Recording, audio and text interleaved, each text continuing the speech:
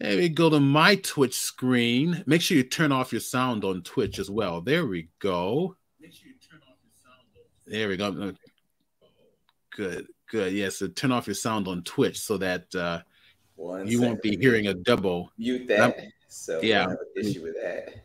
Good, good. It sounds working here on Twitch. And 1 second. Sounds working here on Twitch. And Yvonne, welcome. Samarian, welcome. Or Samarian, I think it is. My friend Yvonne, she's one of your fans, and Forrest from Genocide Squirrel should be coming in here. Awesome. Let me we'll get started here in a few minutes. More people, yeah, a bunch of people are jumping in now. Oh, okay, nice. Good, good. What's interesting is what the amount of people that is showing me does not show up over on the chat viewers section here. So okay, I go to the viewers, it only shows like 1 or 2 people, but it's a bunch of people in the room actually. Oh, wow. So it's always that disconnect. There's always been that disconnect on Twitch. It's always that. Oops. Hold on 1 second. Let me And everybody who's online here, would love to hear where you're from. Kind of chime in and introduce yourself and share with us where you're from. Yeah, of course. My name is Tony Washington. I am an illustrator, concept artist, music producer out of San Diego, California. I'm currently here at my studio just outside of downtown. Anyone in San Diego, I'm right here at 1835 Studios on Imperial Avenue. So I'm normally here most of the time. I'm not at home working, but so yeah, I mean, I've been in the industry for nearly 30 years now. So it's been a minute. That's great. And yeah. And everybody online as well. Tell us where you're from. I was going to introduce you anyway, Tony, but jump the gun. Yeah. All right, let me go to here. So IB Wizard says hello. Hey. Let's see. Good. Everybody's jumping in already, so we'll get started in a few minutes.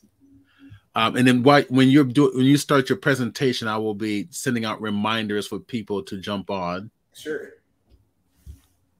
I hear a little chat. There's a little chat here saying from Marcigo or Mark Eagle 7. Hey, welcome. It says hi, Stephen and David. You both rock. Thank you. You rock. Well, you rock, man. Welcome, IB Wizard. Let's see who else is here. All right, I'm going to go ahead. I'm going to share the screen pretty soon. I'm going to get rocking and rolling. This is the Photoshop users group last meeting of the year. So what I'm going to do is I'm going to type into the chat box for all of my Twitch followers, so that you can invite your friends and your associates to come to the meeting as well. So we're here at the twitch.tv Chrome Illusion. So I went ahead and placed it into the chat box. So check it out. Mark Kaitan. Oh, Mark Kaitan. Hey, great to see you. He's a longtime member of the Photoshop users group, a wonderful artist. Mark, I know you're having shows still, and I never get any invite about your shows. So if anything's coming up, would you please send them to me, and I'll be happy to send it off to the mailing list. All right, Yvonne is here. She's also a wonderful artist. She's a real painter. She does the oils and acrylics. Yep. Right up Anthony's. Anthony loves that. Yep. I told her she had to be here. All right, so I guess we're going to go ahead and kind of get rocking and rolling here. So, all right, why don't we just go ahead and get started? So, I'm going to share Anthony's screen in just a moment. Anthony Washington, I think I met him through a mutual friend, Lee Cozy. Yep. and I saw him present at our group years ago, and saw his talent, and I thought, oh, I got to have him back every year now. So now I'm hooked. So Anthony's an incredible artist. He's a painter, digital painter, concept artist. And you guys, if you have any questions for him, no, put it in the chat box here. Let's get an interaction going. So Mark says, actually, I can share Mark's comments here. Not quite in a while, okay, but we'll tick you up when it happens. Thanks, brother. Love you. Okay, hey, this is great. Have fun ahead. Absolutely. Yeah, let's stay in contact. We got to do lunch or something sometime.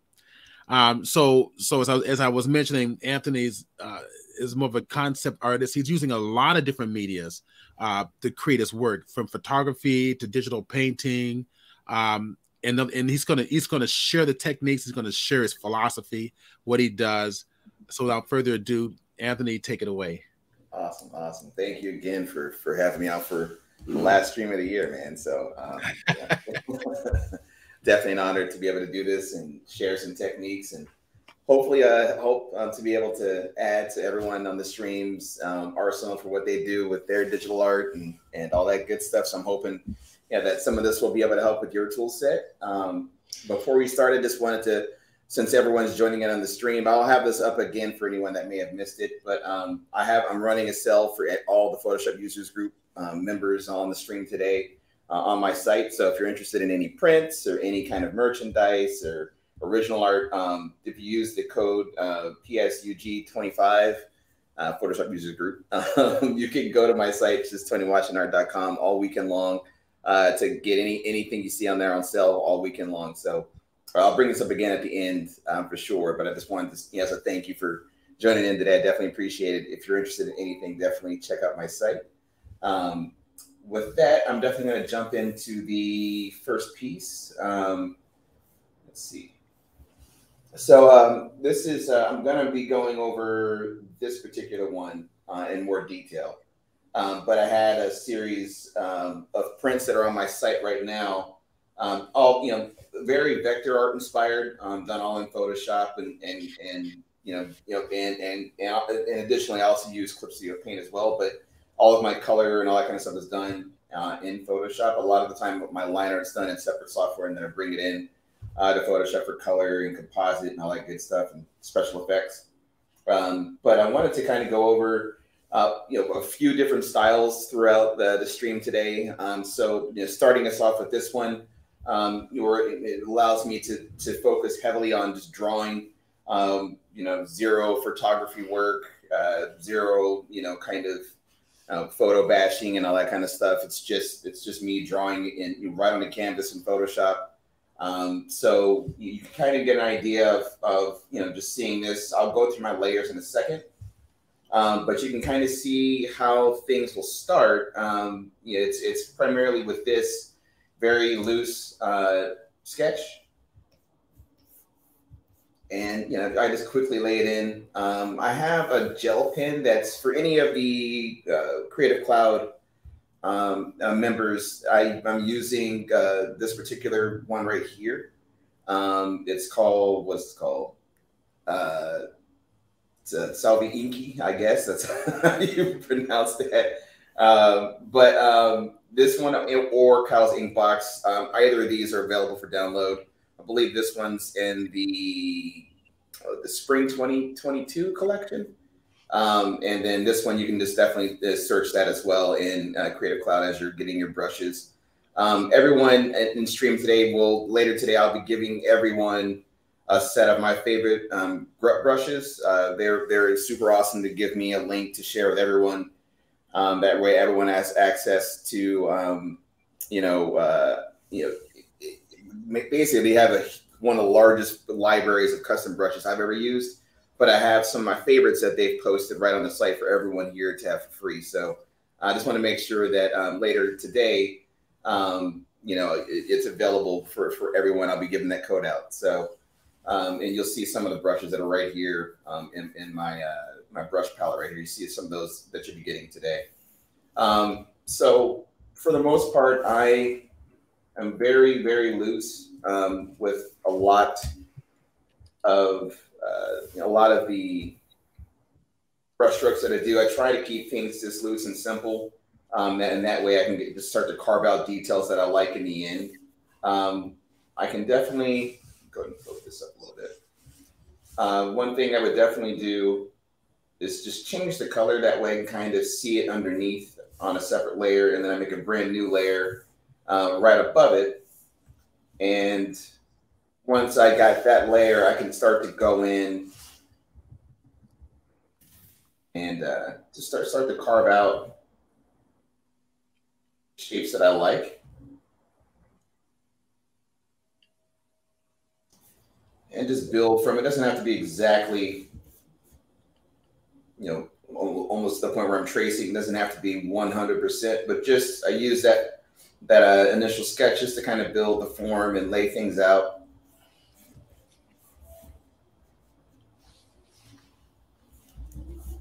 In fact, let me go ahead and do this entire one as an example. And since this is in a layer, this line art's in the layer, I'll have a lot of control to change colors, and a lot easier at least doing something like this.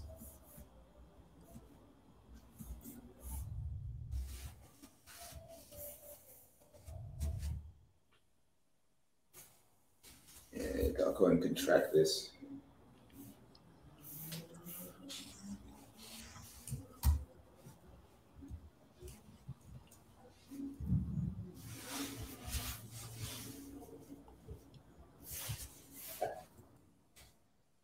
So you make it a habit to put all your outlining on a separate layer. I do just for control, especially when I'm dealing with like client work, where it's key to have that kind of stuff done. If there's changes, I need to make it easy for me to get access to that kind of stuff. So I tend to always do that. Just as a habit at this point, just always have everything on layers. You'll see momentarily what it will look like with all of the layers from this file. So you'll be able to see exactly what I'm doing momentarily. But yeah, and normally I'll put. I mean, some of my files can get a little out of control with layers, but I've had files that have got like 900, 1,000, almost 1,000 layers, just because of either client work or me being very particular about making sure I have this control in general. That way I can just adjust things a lot faster. For me in the end, because if I've definitely had really tight deadlines on some of my projects, so I just want to make sure that I'm able to get through this client stuff fast, or even personal work. I try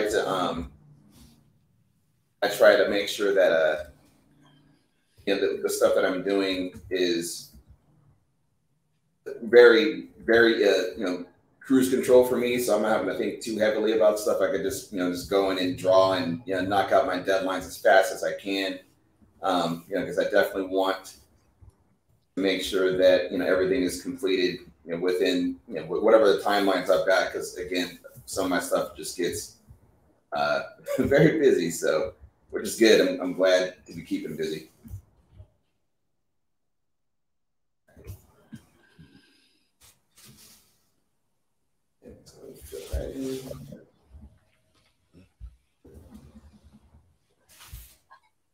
Okay, so there will be a general outline of one of those clouds that you saw in there, and then I could still take the layer down again now that I've got that outline, and go right on top of that again with a separate shape.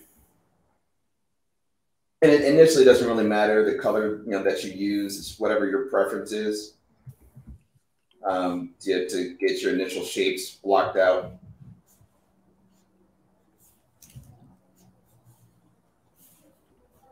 But again, I just try to keep things just loose, and if I need to carve stuff out later, I definitely can.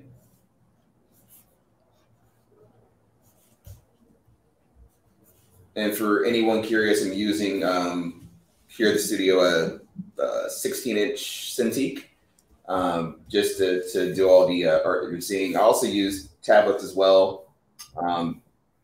And so I mean, they're all versatile. So for this, I just wanted to make sure everyone knew what I was using for today's stream.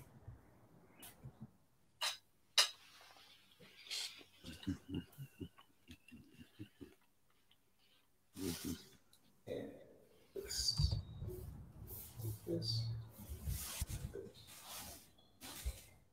Okay, so now I've got both of those carved out just based off of that sketch. I'll go ahead and group these together. That way you can get an idea of what it would look like. And you can adjust color as you go. I'll move into the actual working file, and that we can kind of get an idea of all the layers and all that crazy stuff that I'm doing in these files. So I'll go ahead and open this up just a little bit more so you guys can see. Let's see here. So I've got a variety of groups, group folders. I've got color correction, which is in here. We'll definitely go over that.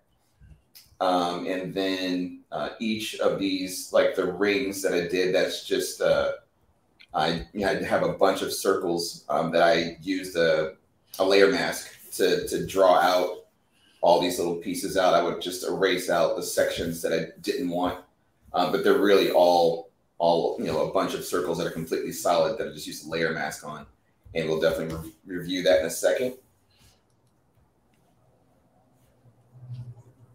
So let's go ahead and take this down just a little bit so we can go through some of these layers individually.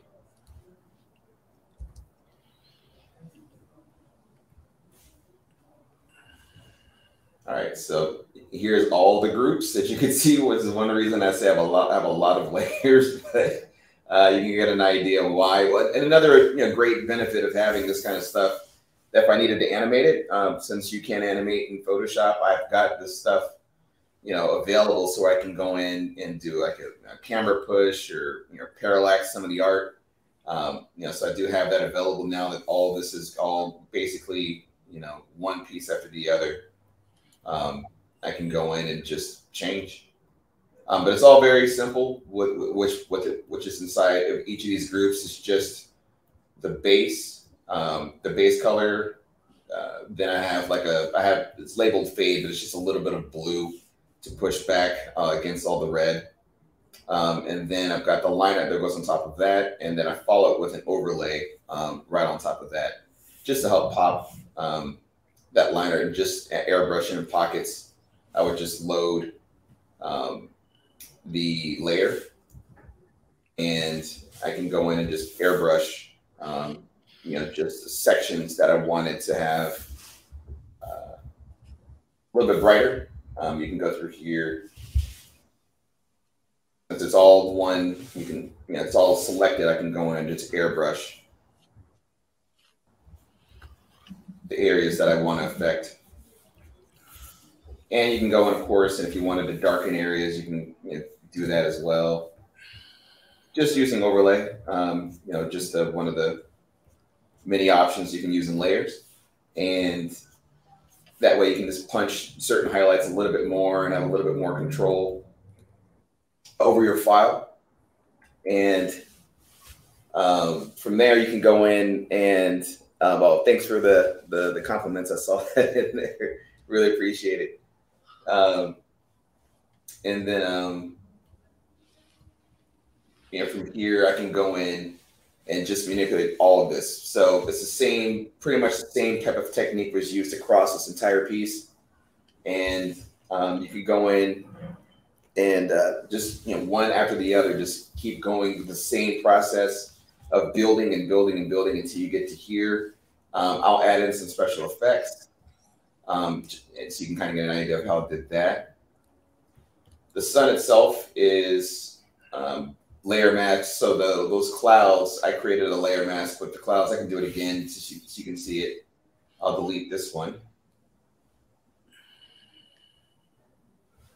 and create a brand new one.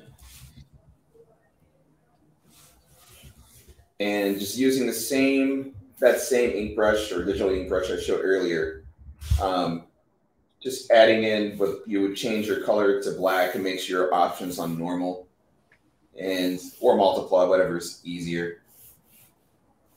You can just draw in on the mask.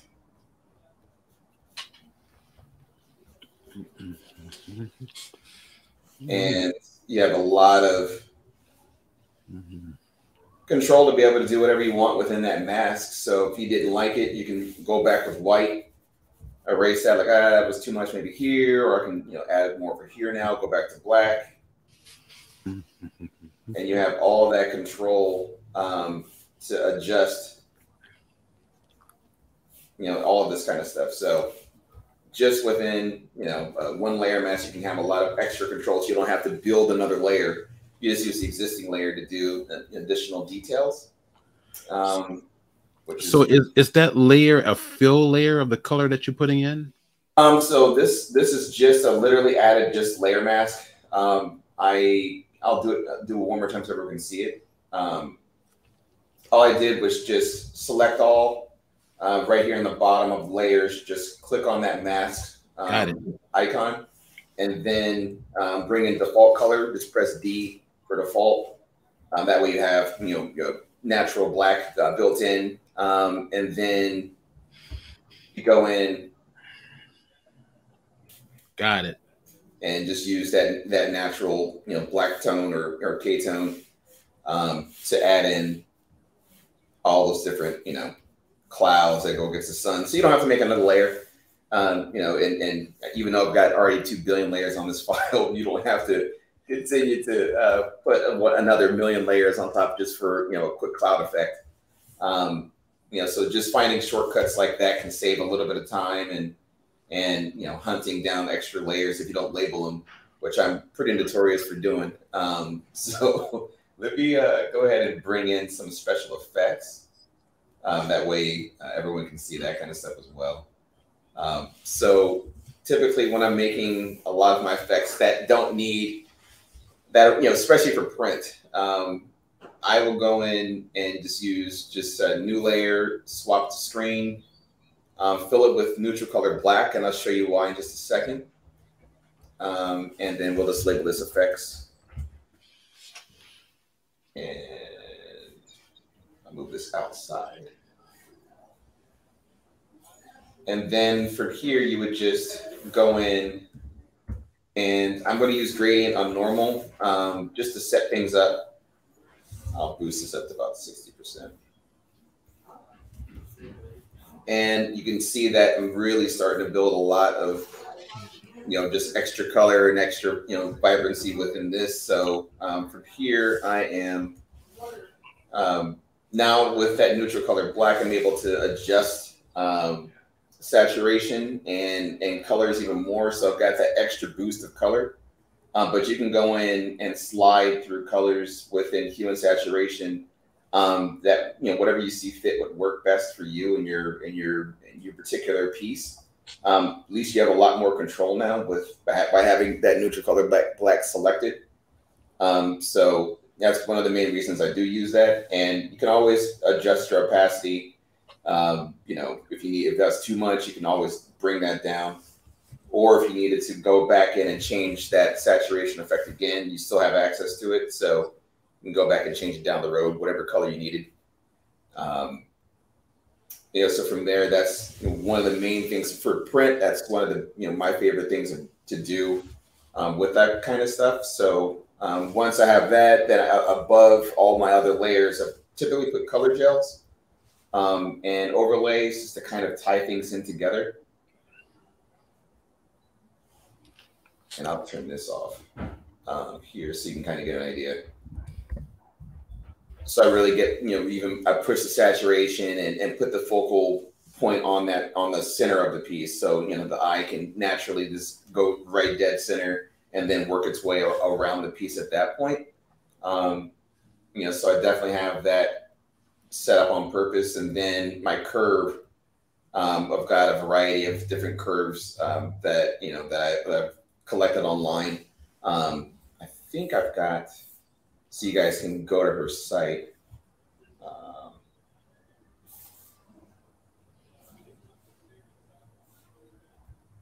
let's see.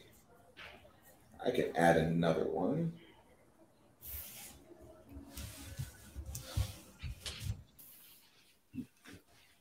Herbs, and then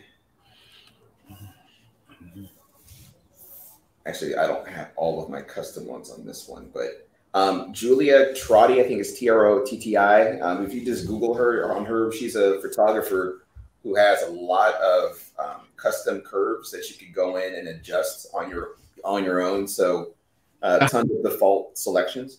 How do you spell her last name? I think it's Trotti.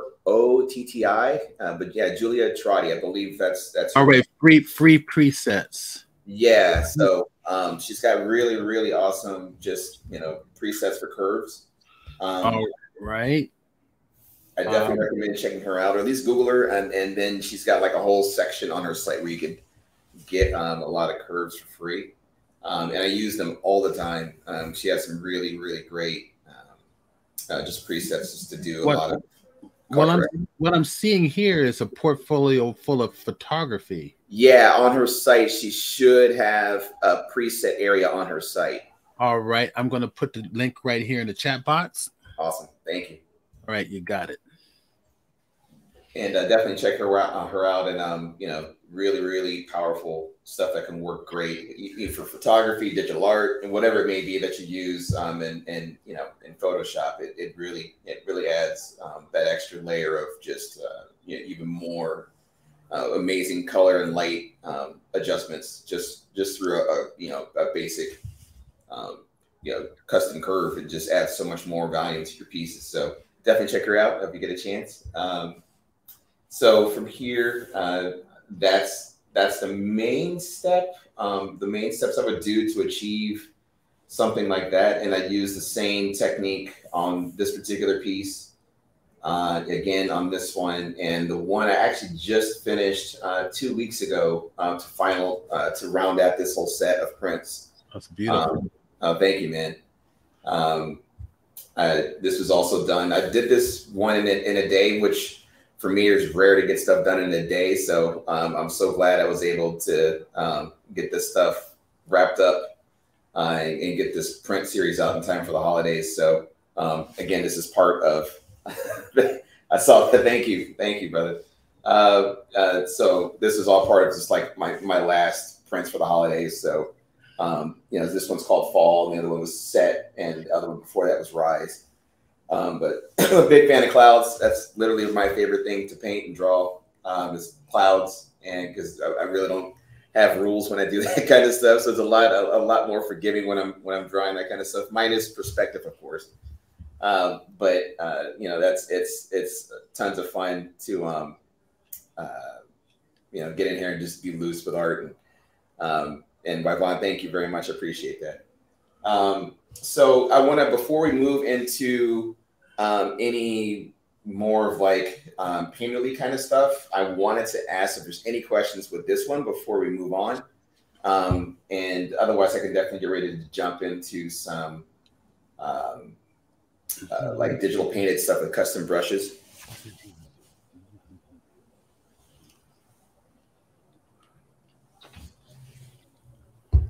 As we're waiting for questions to come in, and feel free to jump in with questions anytime, guys, so we can get a little bit of a dialogue going.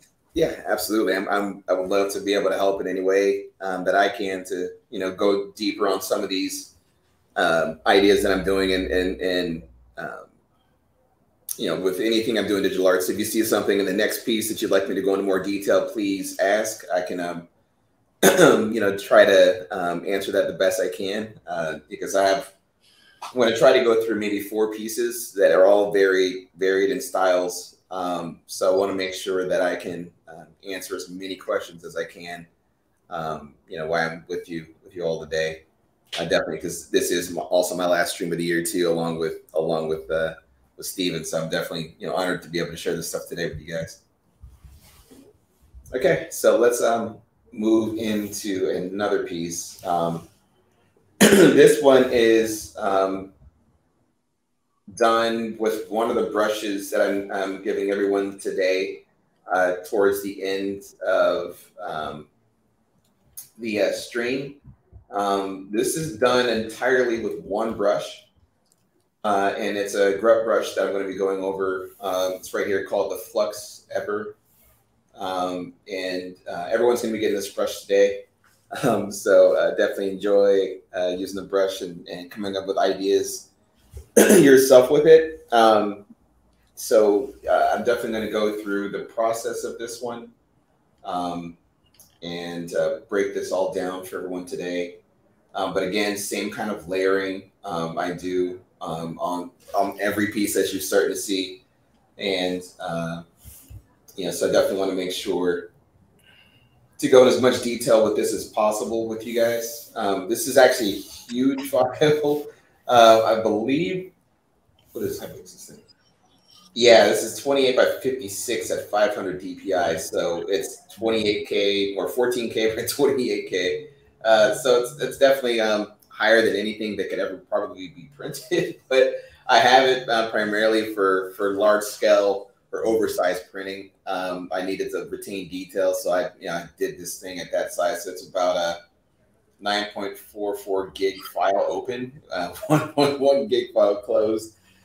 Thank you, my Mac is not blown up, so we can get through this one. So let's go ahead and I'll start from scratch just to kind of build on this one.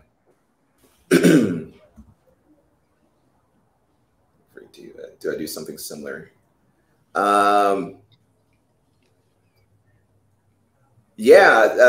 Definitely for traditional art, I try to do as many different things that I can to create, that spark I can start to see things. So absolutely, like I don't know if I've got the piece here. I might have it. I'll be able to review it with everyone today. I'll check on the external that I've got with me today. There was a piece I did for the Masters of the Universe. I did a Skeletor pinup for a convention, and I wanted to try something different for that show. So I went in. I'm gonna try as I'm talking. I'm gonna try to see if I have it.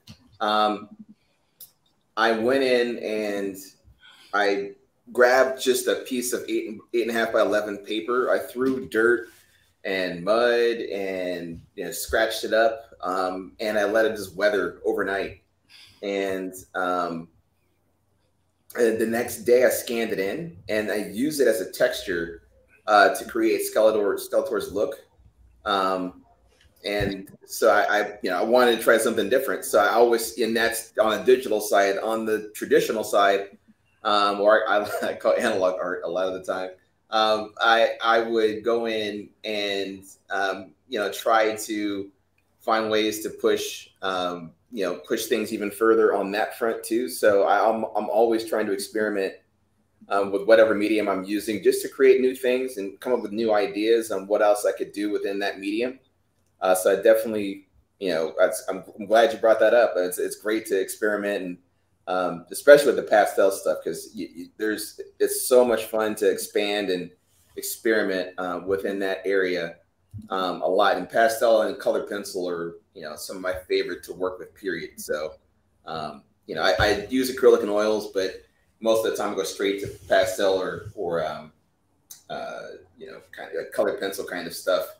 A lot of the time I use Castle Arts for color pencil, and there's also even some pastel pencils as well, along with Prismacolor and other varieties of traditional medium too. So but yeah, so thank you for bringing that up. I definitely love to experiment and find ways of sparking that inspiration to try something different and learn more. That's what to me it's what it's all about. It's one of the reasons I did this piece. I wanted to test out custom brushes and see what I can do with them.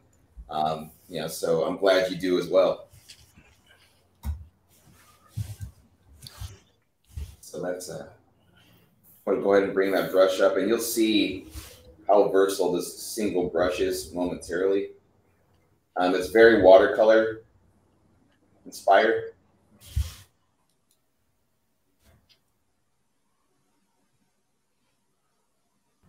Yeah, and welcome 1010. I wanted to say hello to 1010 who just jumped in. Hey, how's it going? And do you use music as your muse? Did you answer that one already? No, I'm sorry, I did not see that question. So I do. A lot of the time, I'm also a music producer, so um, I'll if you just search on Spotify or Apple Music, my music's under Stations Stories. It's STATIONS, and so I see. I see you in there, Dilla. Yeah, I write a lot of like instrumental soundtrack kind of music, so it's all atmospheric kind of stuff. That's what I'm really big into. I mean, I've played in bands here in San Diego, a lot of uh, like reggae, Latin soul, R&B kind of bands. I've played out here across like a lot of the beach clubs, PBOB. So what instruments do you play? I play. I started with piano. That was the first when I was around 14. But bass. I play electric bass and guitar are my primary ones. I started those at 16.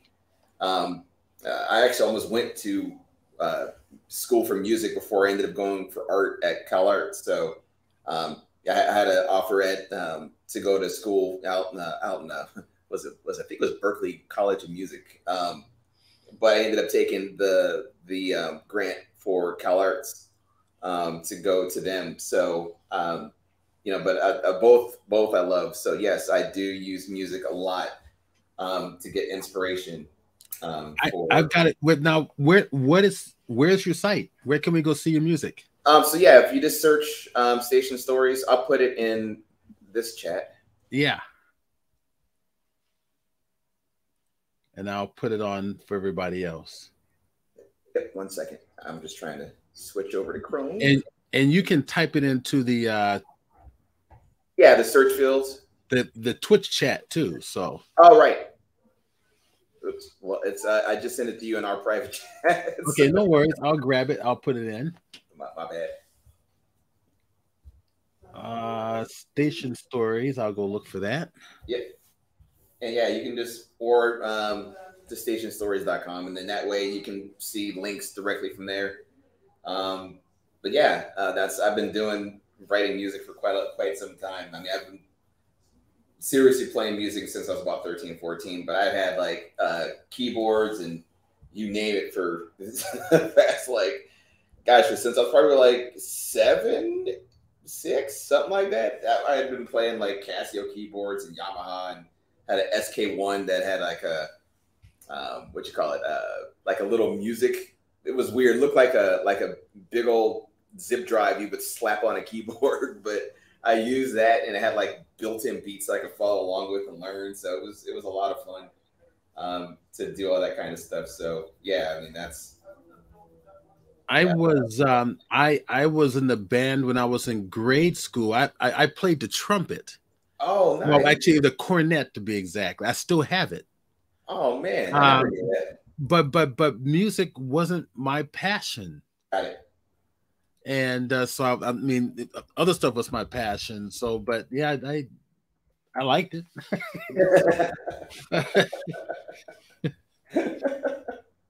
No, man, I totally get it. I mean, you got to find what drives you, and that's super important. I mean, to spend so much time with, and so many years with something, you gotta love it, and I didn't want to. I couldn't see myself doing anything but creating, so I was going to make sure whatever that was, whether it be art or music, that I gave everything I had for it. It's super important for me to do what I love. And yeah, of course, there's sacrifices with that. Oh, thanks for sharing that link, Stephen. I saw it right now. So, but yeah, I mean, I had to find what I gravitated towards, and creating art and music was exactly that. So I didn't stop at anything. I mean, I still work probably every day, pretty much still. Were your parents supportive? Very, thankfully. I mean, they were of course concerned, which I get it. And me trying to jump into art, and back in back in my day, back in the day, I was 18, going into college, and video games were starting to become a thing. at that point. And you know, I've told my mom and dad I wanted to work in video games, and they were like, I don't know. But I was like, you know, I had to. Yeah, I was just like, I'll show you guys that there is definitely a career in that. And I ended up lucking out and getting a job working for Midway Games, starting as a game tester, or product analyst is what they're called now, or QA, quality assurance. So you play the game? Yeah, I played games. I got paid for it, so I was just like, I'll definitely do this job. So, you know, 18-year-old getting to play games and get paid for it. So I was like, yeah, this is all me. Oh, I saw that question on the pressure. I'm using, yes, I'm using right here this pressure sensitivity up in this icon on the Cintiq. So, you know, I can go really light, light pressure sensitivity to get more of that water onto the canvas, or can, you know, dig in and really, you know, close that out and really be aggressive with that. So absolutely, it's pressure sensitivity. Yeah, yes, the game industry can be very stressful. I can't agree more with that. This is one of the reasons I don't do. I haven't really. I left Sony. Was it 3-4 years ago now? I think 3 years. 3 years. I left working for Sony. It was time for me just to go more. I was a contractor for them already, but I wanted to go ahead and just branch out and do a lot more, and just, you know, contractor work, more freelance and with a variety of companies. So now I'll do box art covers for studios, or, you know, key art or poster design. You know, sometimes I'll dive in and do concept art for a studio. Oh gosh, yeah. So, you know, I see that you work for Sony too in IT. So yes, it's a lot. It is a lot of work for those guys. So you know, I love working with them, but it was time to just try something different with my career. And, you know, I've been working in gaming since I was 18.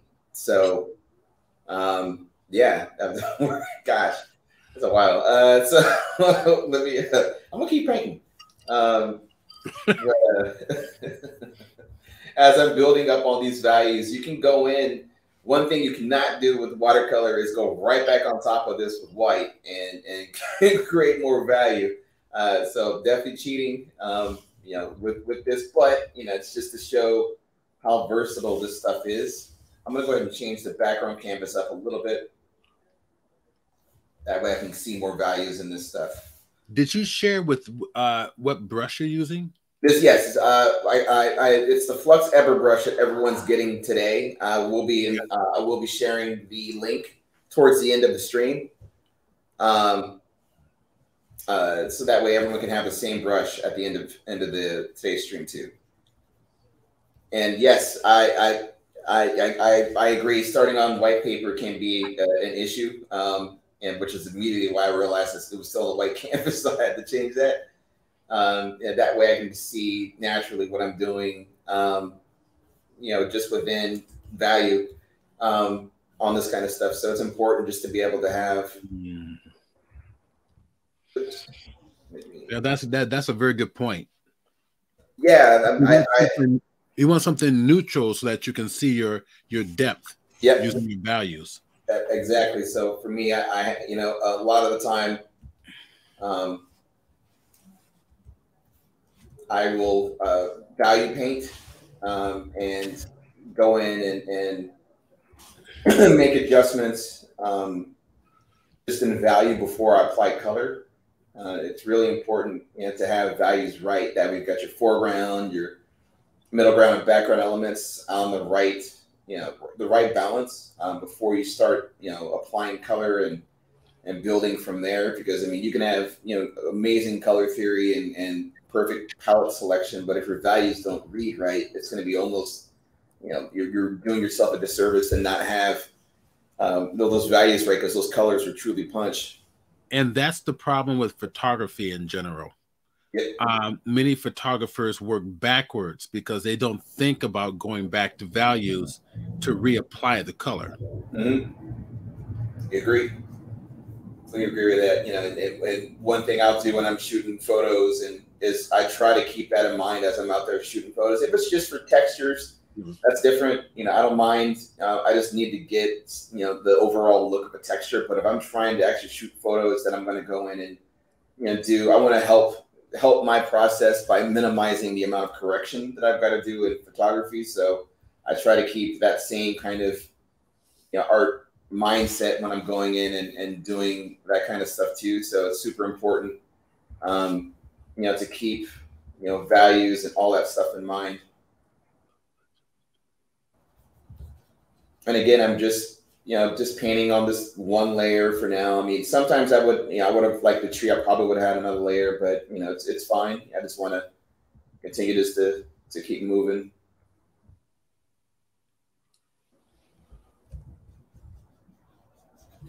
On this particular piece.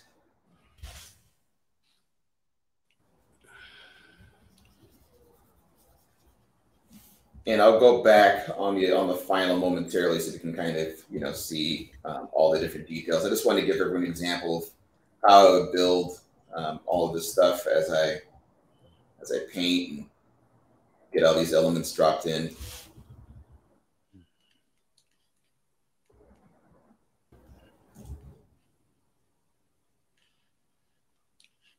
And I'm not really, typically I'll zoom in a lot in and out, but I don't want to get everyone motion sick with me twisting the canvas around and zooming in and out fast. So I'm trying to keep everything, you know, at one focal length, so I'm not going nuts, zooming in all over the place. But I think people like that. I mean, when I watch presentations, I kind of like the interactivity of things moving around. Okay, I mean, I could definitely do it, but I know because it shows how you really should be working as a digital artist. Because it's like when you're working with paper, you're spinning it around and you're turning it around, and you're bringing your eye close and you're bringing your eye further away. I mean, you're actually doing that in real life. Yeah, no, it's true. I remember I did a live demonstration at a college, and I remember doing that, just, you know, naturally just going in, getting in tight on you know, on an area, and then I would start to rotate canvas and all that kind of stuff. I see that question. Yes, I'm changing brush sizes as I go. So you'll see that you might be able to see. Actually, I'm looking right here. You can see it. And when you're zooming in and out like that, we can see the details. That you can see a lot more. Stay further back. Right. Yeah, that's true. I normally at the end I would zoom in of the piece. Excuse me, and then show, you know, all that detail at the end. Right. But you know, I did this. I was literally I had a touch Wacom tablet, and I was sitting there spinning it, and you know, going all kind of directions. And literally, there was one person in the background. I looked at them; they were putting their head down. I'm like, "What's going on?" So I didn't want to call them out. But at the end, they were like, "Oh yeah, my head. The head was spinning. I was getting a little dizzy." I'm like, "Oh, okay." Oh, I had no clue. That's his problem. Yeah. I'm not going to sacrifice everybody else's because you can't keep your brain straight. Yeah, I mean, I did the whole class with me zooming in and spinning the canvas around. I didn't change my workflow, but I always kept it in mind when I was doing that. I'm like, man, I'm really getting people motion sick with Photoshop. So I was like, all right, well, let me figure this out so I can make it. For me, it'd be a badge of honor. I say, how many people I can get sick today? Exactly. I'm gonna work this close. Yeah. And I will be in here doing this the entire time. Pixel painting. Pixel painting. I'm sorry, that's bullshit, man. No, I mean, you remember back how I had Digipaint when I was 16, 17. I had an Acer 486 DX. Oh my gosh. That's all I had, man. I only had Digipaint, so I thought I was doing big things with my 18 colors. But are you sure it wasn't 16? No, my bad. It was 16 colors. So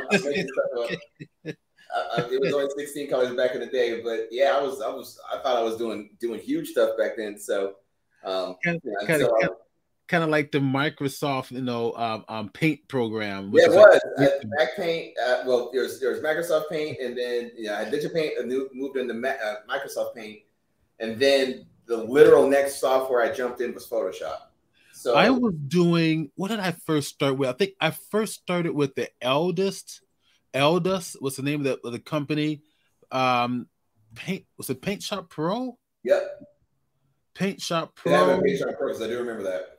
right? And then I went to Painter, Oh yeah. and Painter, as nice as it was at the time, was slow as molasses.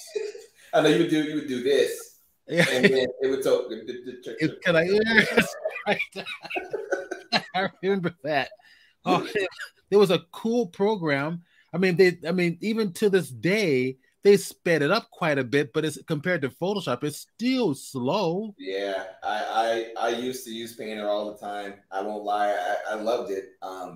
But that just it's so hard.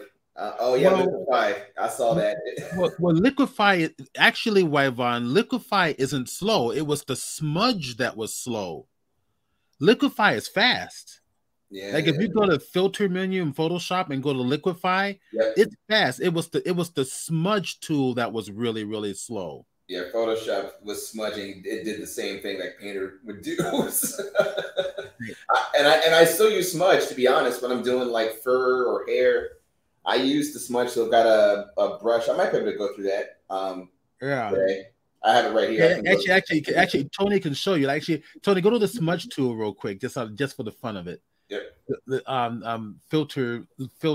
I'm sorry, I'm not smudge tool. The Liquify tool. Oh, got it. Okay, filter Liquify. Right, watch how fast it is. It's super fast. So let me slide that over to here so you guys can see it. Oh, that's right, because you have it on another screen. There it is. Come on, yeah, y'all can see me. Yeah. You can zoom into this too. Yep. There you go. So if you let's see, let me your pressure. You should be able to see it. I'll zoom tighter right here. It's it's fast. It's very quick for this. I remember when it wasn't. Yeah. And I mean, this was back in like CS5, maybe. Yeah. But and also your system's graphics cards is being taken up by StreamYard and Twitch, so that's affecting this too. Yep, that's exactly that. So, but it's fine. I mean, this Mac is holding on. I mean, I'm throwing a dang near 10 gig file at a stream right now. So what are you doing using the Mac? You should have like an Alienware. What? Dude, Alienware, man, that is the best. I'm gonna have to disagree. No, they're great, man. I mean, like I've got an AMD rig at home.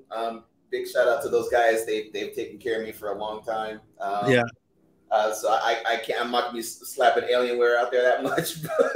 Oh, I'm hooked on Alienware. I mean, their graphics cards are amazing. Like right now, the graphics cards you buy a graphics card now, it's gonna cost like $2,000 to $3,000. Yeah. And if you just buy an Alienware, a brand new Alienware top of the line computer for $2,000 or $3,000, you get that card in it. Yeah, it's already built in. It's already built into it for the same amount of money. So you might as well just get an Alienware. Nah, I can't do it. No, I'm messing with you. I mean, like what is this? They still make Alienware, dude. Wake up. Yes, Alienware. They've improved Alienware. Oh yeah, definitely. That shit was on the way to get They've really improved Alienware. They're lighter, thinner, and they're good machines. I can't hate on those. I've got a desktop and I have a laptop. I think Lee Cozy does also. No, they're great. They're great machines, especially when it comes to just getting a good out of the gate built machine. You can just go. You don't have to spend tons of time trying to customize it and making sure stuff works. It's just good. I mean, like they're great machines. I cannot hate on them. Yeah, I have my rig at home. You know, AMD took care of that one. So I mean, it's like a launch rockets with that thing. How powerful that machine is. But you know, I love my home rig. My here at the studio, I use a M1 Max 16-inch MacBook Pro that's got what 64 gigs of RAM and 100 or 4 terabyte internal, and yeah, so it's a powerhouse for a laptop, and it's definitely not that $2,000 or $3,000 Alienware price, which I would love. But you know, it does exactly what I need, and it's, you know, that's almost as good as my tower at home. So you know, as long as I can kind of have that same power no matter where I'm at, that's one of the reasons I'm with Mac. Plus, I do a lot of music back on now on my Mac again, so I have literal same software minus Logic, because that's only on a Mac, that I can use for music production. But you know, I wanted to get back to a Mac because I haven't used a Mac in, oh gosh, how long have I had? I've only had this Mac. Well, I bought this 13-inch pad, mobile pad. It's a Samsung. Okay. And the thing that I like about the Macs is that Procreate I can get on there. And there's some of the Adobe painting products I can get on the Mac that I can't get on the Android. But the Android does have a digital sculpting program, 3D sculpting program that's very good, which is why I went with the Samsungs. I figured eventually Adobe is going to end up porting a lot of their painting tools on over to which they have with some, but not all, right. Not all. over to Android. But yeah, not yet. So they will. I know it's coming. I mean, it's inevitable at this point where all that stuff software is going to be on some kind of a tablet. I mean, all that rumored stuff coming out from Apple with having just a giant iPad Pro. Yeah, and it's convenient to be able to take. I mean, the pad that I bought was a 13-inch. Yeah. So it's nice to be able to take that outside in the park and do a plein air painting. Yep. And get accuracy of these wonderful tools. And I'm loving this Samsung tablet because it's fast. Yeah. Yeah, absolutely. That's great. And that's another reason to have one. I mean, that, like you said, that versatility. You know, just no, go ahead. I can do my digital sculpting. Okay. And then bring that into ZBrush. Right? Yeah. Or do my digital painting and bring that back into Photoshop or Painter. Yep.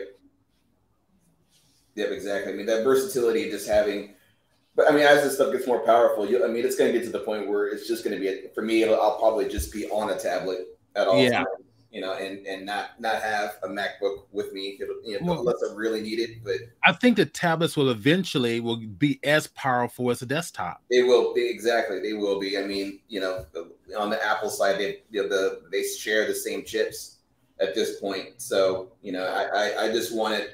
If the rumored 16-inch one does come out for an iPad, then yeah, then I would just literally use that as my primary painting tool, so I don't have to lug around a Cintiq and lug around the laptop.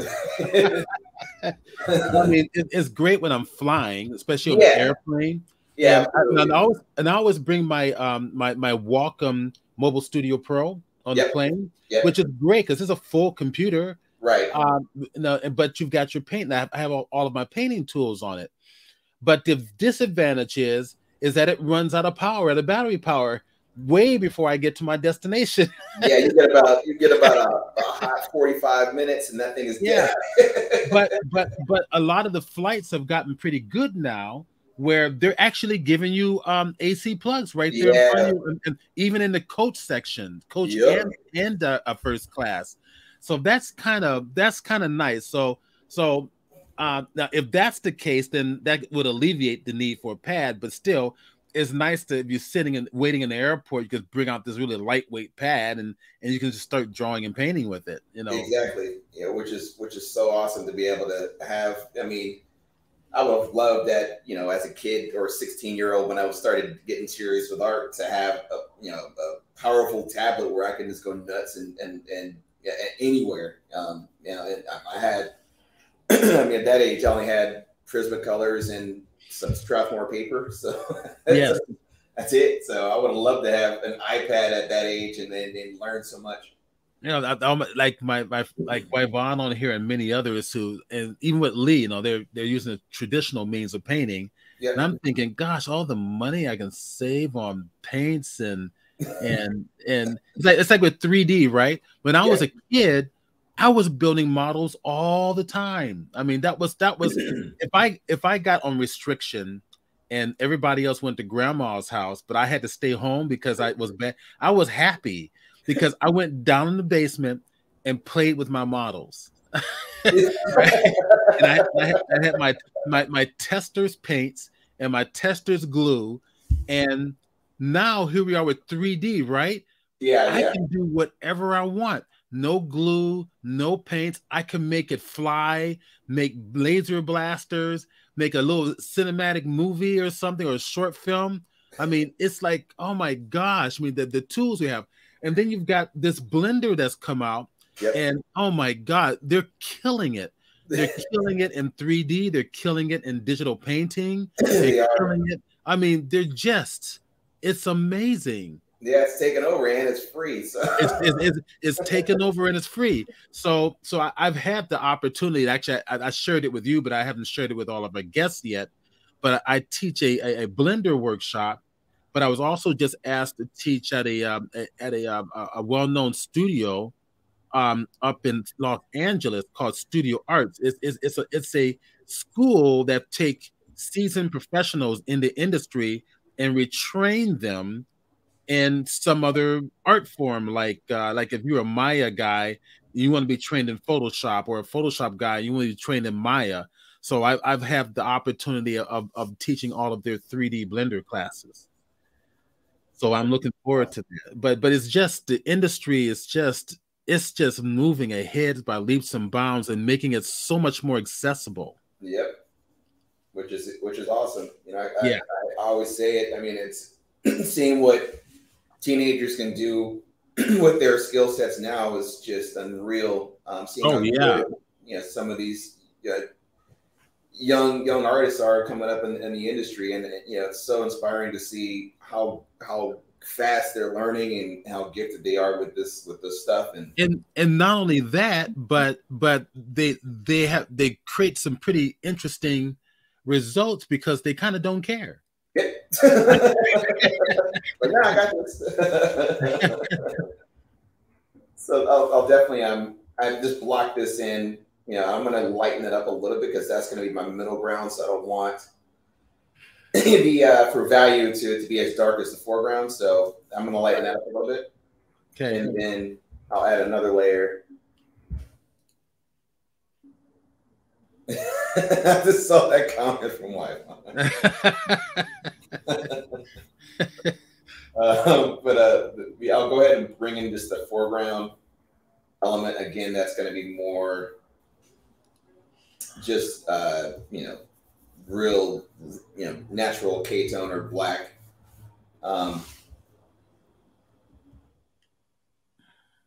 Race out some of this stuff.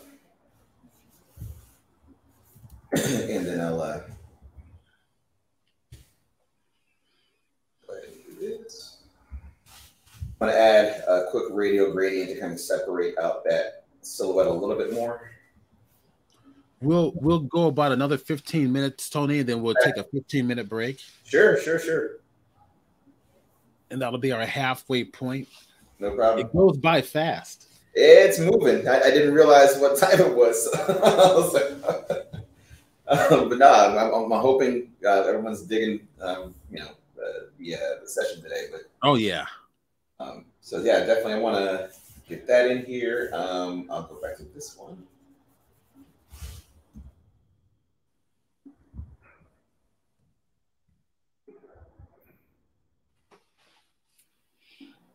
And in fact, I'll group these.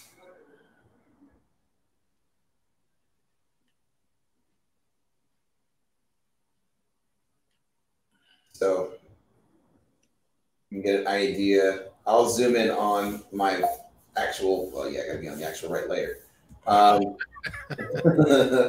can zoom in on here, that way you can see a lot more of the detail, but it's the same brush the whole way through it, so you can start to see, even like almost like this fiberish kind of stuff is all that same brush. That's nice. So it's extremely versatile. But when I first sent this out, some of the people who were looking at it wanted to know which brushes, in plural was I using. I'm like, oh, no, this is ones. Everyone's all freaking out because it's all that was done with a single brush. Yeah. Well, yeah, I mean, typically, there's in concept, especially concept art, when developing games or animation or whatever it may be, we'll use a variety of brushes. So there'll be brushes for leaves, there'll be brushes for rocks, grass, you name it. There's brushes for all of it. But for me, I wanted to give myself just a challenge to see if I can do everything in one, and still make it look like it's done with multiple brushes. So yeah, well, and you can. I mean, I think some of my more successful paintings, digital paintings, is when I've done it with one brush. Mm-hmm. I agree. I mean, I like to stick to one when I can. I mean, for me, for speed, I can just go a lot quicker when I just have one. So I'm not having to constantly go to my brush palette and select brushes and adjust sizes and all that good stuff. So I try to keep it super simple, which is why I only have these as my favorites. These are the only ones I use on all of my pieces primarily. I do have tons of other brushes here, textured oil brushes, my other brushes, some general ones, special effects brushes, concept art brushes. I do have a lot, but these are the go-to. And some of them are stock. Like the chalk is a stock brush. The stock, the hard, standard round, hard, soft airbrush, all that stuff. So that's the one brush to rule them all. Yep.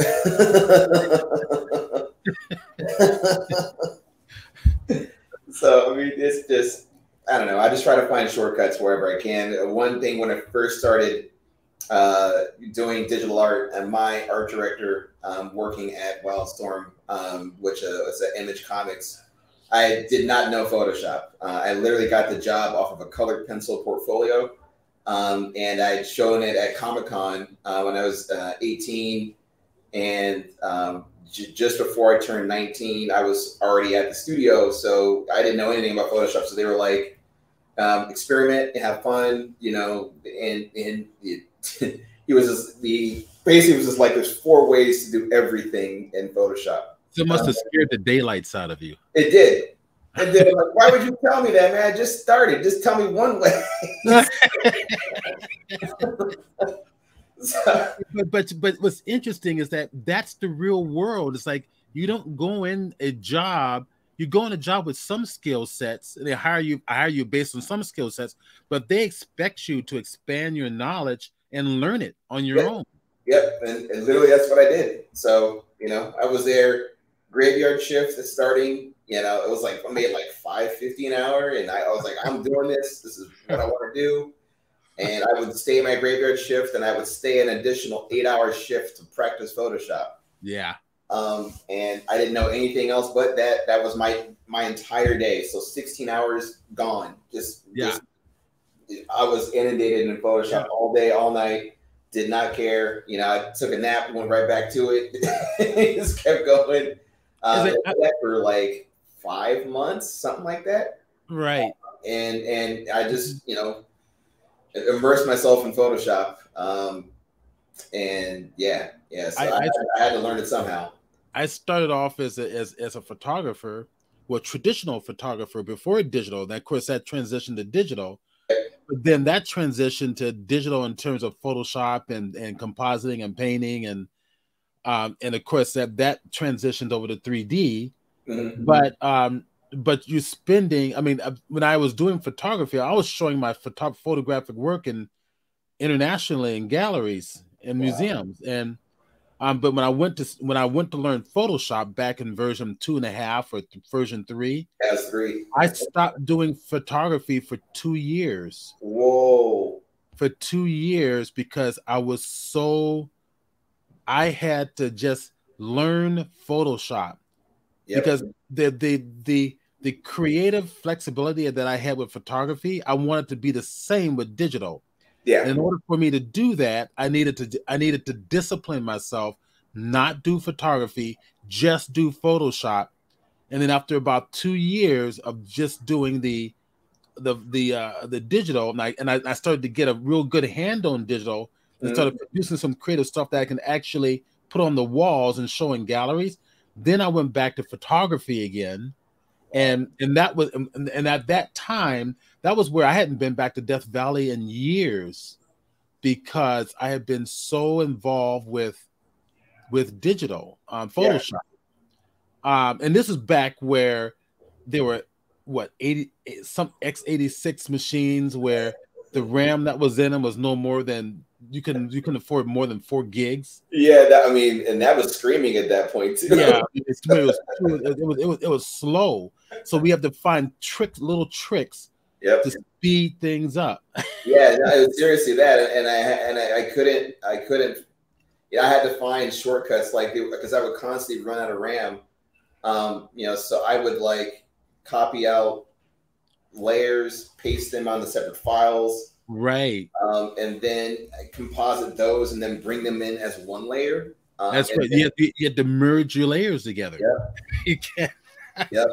I couldn't get away with 1,000 layers back then. So.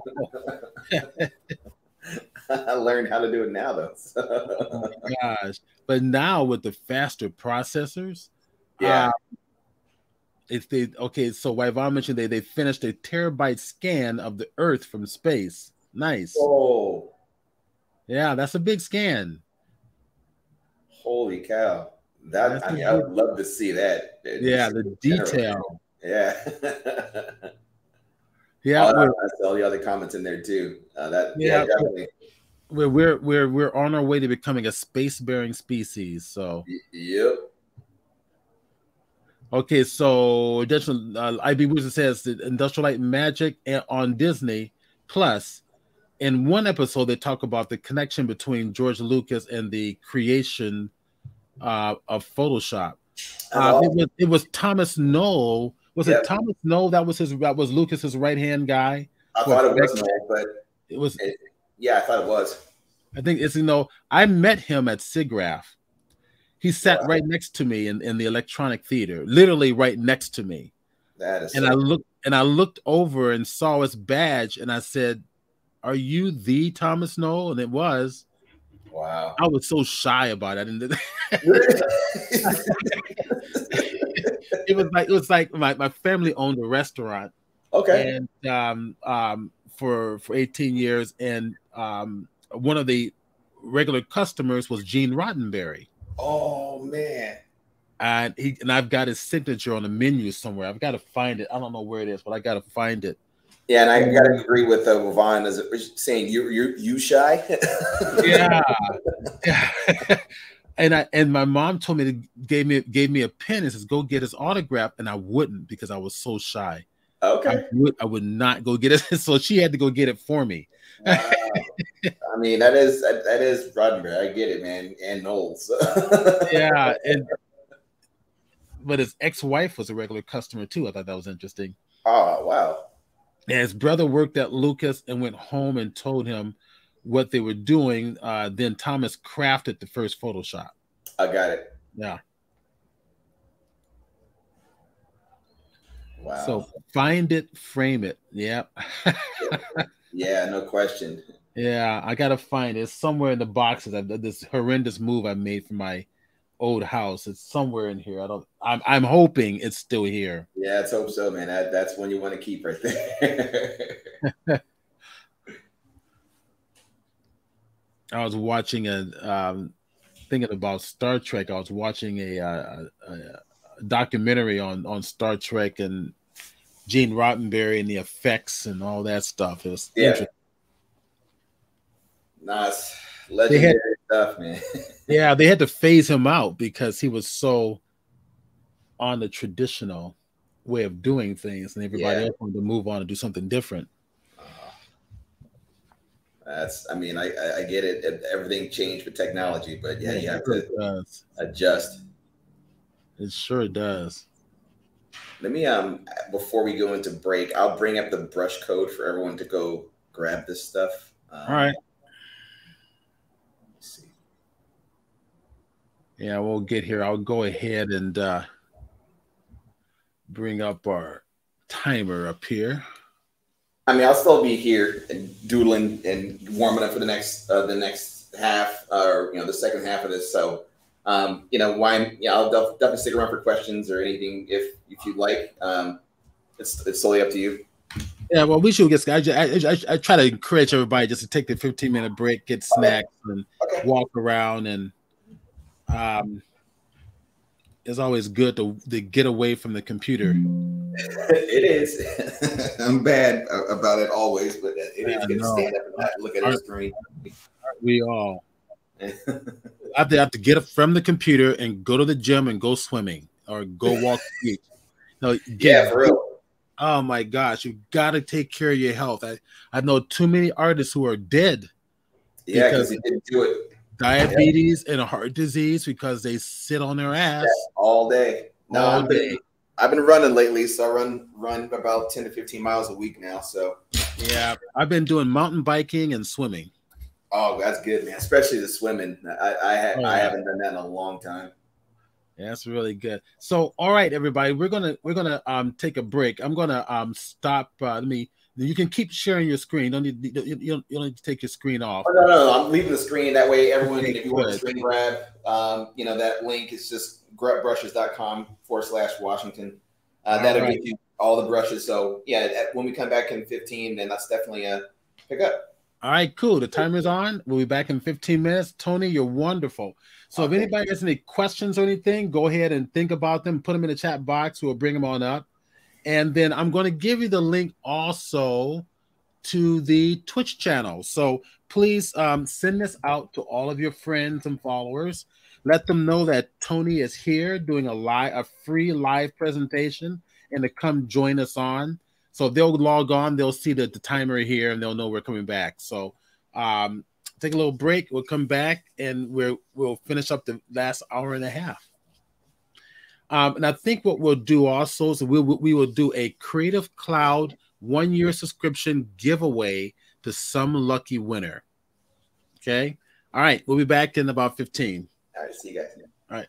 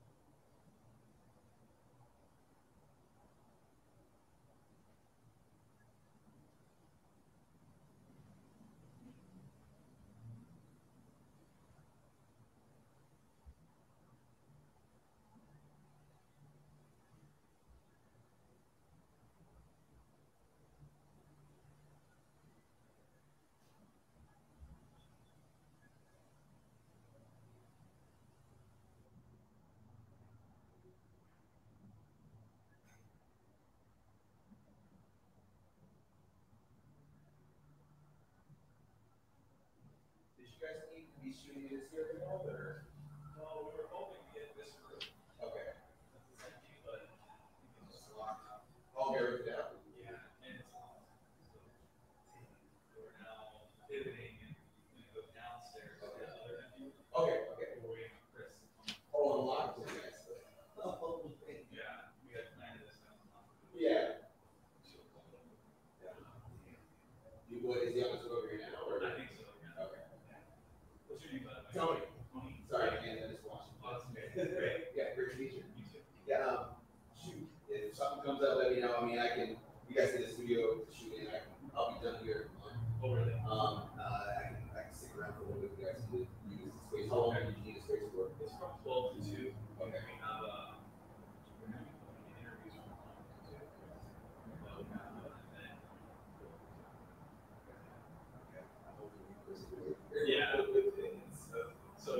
I'm an illustrator, producer, so I do variety of stuff for animation. So, I'm actually a film producer. Awesome. Yeah. Primarily video production. Okay. Camera setup. Okay. Oh, nice. Yeah, but please, if you need to grab anything, I'm my mom here. Okay. So, whether you need your yeah, maybe be a card man. Yeah. Hey, come on in. I'm on break right now on the stream, so you can come on in.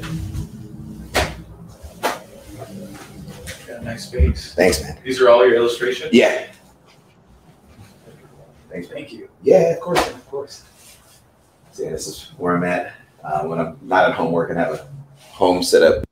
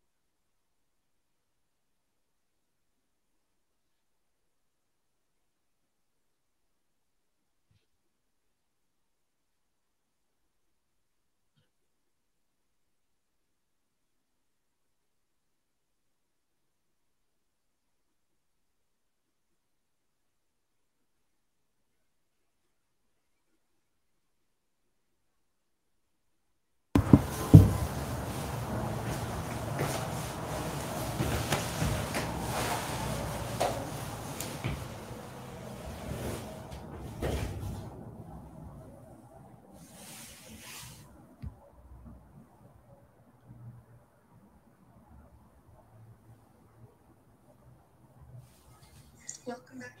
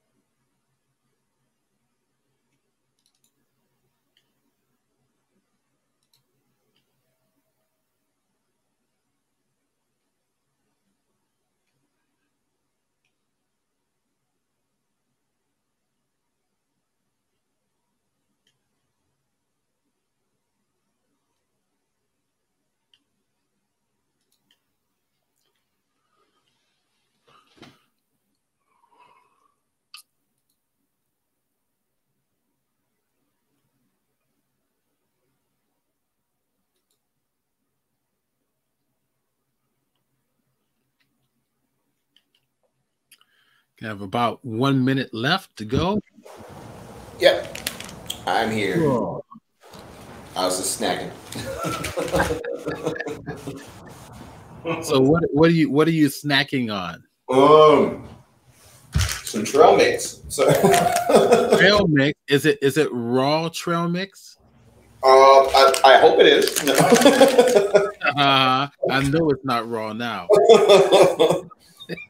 It's from Costco, so it's got to be real and raw. Oh no, Costco got some good stuff. I like Costco. They've got good quality stuff for very low prices. Yep. Yeah, so I'm doing that. So I'm not having tons of sugar right now. All right, I guess it's about that time. Let's go ahead and stop this real quick. And okay, so we are back in live. Let me go ahead and share your screen once again. Sure. Oops, I've lost my Twitch link here. Where are you? Not Twitch, but there we go. That's what I want.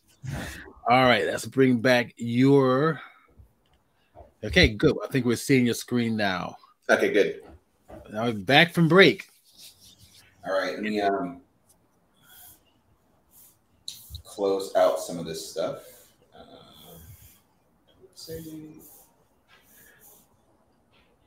Someone mentioned that they were trying to make it out to the 1835 studio in November, but was stuck working, and they love that shop. Hold on 1 second. No worries. Okay, Anthony had to step away for a second. Let's see. There was another little comment here. Had to step away, missed the ending. Thanks for the lesson. Happy holidays. Okay, so that was Mark. Mark, we're not over yet. I will call you, Stephen. Okay, yeah, no worries, Mark. Looking forward to hearing from you. Okay. Yvonne says she's back. Okay, I think they're all coming back now. Nice. Oh yeah, sorry that I didn't answer the question about to Dilla. No worries. I'm here all the time. You reach out anytime. I'm normally here typically Monday through Friday, so I'm here anytime after 10 o'clock, and I'm here until about 6, 7 o'clock at night. So if you're in the area, anyone is welcome to come out here. I'm located on the second floor, but definitely just give me a heads up, and I'll come down, meet you downstairs, grab some coffee or some tacos or whatever you like. So. They've got tacos there. Yep. On Tuesdays and Wednesday they have a food truck here. All right. And coffee's here Tuesday through Saturday. Amazing coffee. So okay. Oh, really? Okay. Yep. All right. So Yvonne has a question. Do you start with a pre-planned idea or just start drawing and then see things materialize on paper? All right. Well, I'm glad you said that. The next piece will be that exactly how I lay stuff out. This is a cover I did for a book called Drac. Basically, it's a really it's dark, but but it's cool though. I'm really into it. I definitely, when I'm working with the crew on this one, they gave me a good idea of the style and the mood that they were into for the look of the project. And then I needed to go in, and this is the first cover for their inaugural streaming. Well, it's more of a web-based comic, so I don't think they have anything print yet, but it's all web-based. So on the Tapas app, so they had me design the opening cover for issue 1. I see that question about Chef Buddha. I do not know. If I can find out, and definitely let you know for sure. Who is Chef Buddha? That's what I was trying to figure out myself. I don't know. I do know that the current one that's here is Marco. He does his tacos are called, his company's called Wet Tacos. They're like birria based tacos. Really I stopped eating beef a while ago, but he's got vegan tacos that are unreal. So So you're vegan? No, I eat chicken and fish, but he had Okay. vegan tacos. But I'm not vegan. I could not do that. You don't take ribs away from a black man. I mean, I still got chicken, so the stereotype was too much, but oh gosh. So yeah, this particular project, I really wanted to grasp what they were going for their concept, and so I did a series of sketches that conveyed, wanted to know location, the type of setting they saw this in, was this day or night, what's the character look like. So I got references, where does this character reside? So they were telling me Venice. So I, grabbed a lot of, online photos, just Googled Venice and the boardwalk, and then did some Google SketchUp models to block in just the basic terrain. And then I found an angle that I wanted to use. So I would just quickly screen grab and import that into my sketches that you can see here. So there is definitely some blocking of just some buildings that I've dropped in just to kind of get an idea of the setting for these covers. Sent these all off and got approval, and they ended up going with this number 2 as their final cover. So to answer the question on how I plan my ideas, client work, I sketch everything out. I just so I can get a lot better connection with what's in their head. That way it's easier for me to go in and do my thing. That way it's a lot easier once I get approval on a sketch. I can go straight into paint or drawing. The final piece was this one, so it was a lot of fun to go in and just create this stuff. I mean, they didn't have any. They had like some initial art done, character sketches and all that kind of stuff, but they didn't have any heavy, very painted or digitally painted kind of assets. And number 2 is more in your face. Oh, thank you very much. So I went in and just drew this entire thing. I did my layout, rough layout in actually Clip Studio Paint. So, I mean, I work in various software, but all of my painting is done primarily. There's only a couple of pieces that I've done outside of Photoshop, but just for experimentation, I'd use Clip, their oil brushes, which are actually really nice. But I wanted to go ahead and do everything in Photoshop. So pretty much everything I do is Photoshop. So especially on color and texture and matte painting, all that kind of stuff is all done in Photoshop. So the final piece is that one. I'll go in and just start dropping out layers so you guys can get an idea of what this stuff would look like before color correction. You can see all the stuff in the background.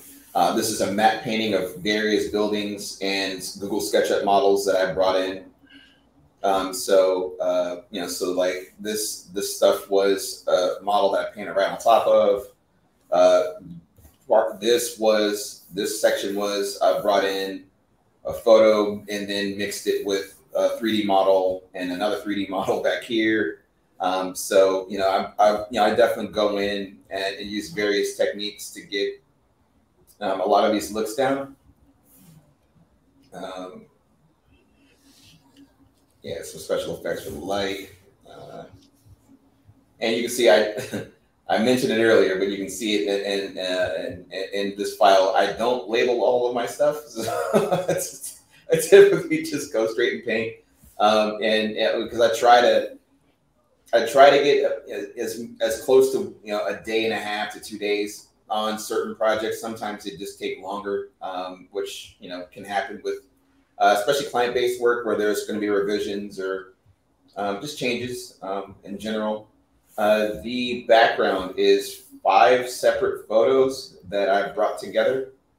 And I'm going to be doing a little bit of that experimentation today. I'm going to show you that on one more piece before we wrap today, just so it's just you guys can get an idea of how I would bring in photography, and I might do it in some of this piece too. But I definitely wanted to show at least all the different layers that are in here, that we can get an idea of how I build all of this stuff. And again, just going through layer after layer.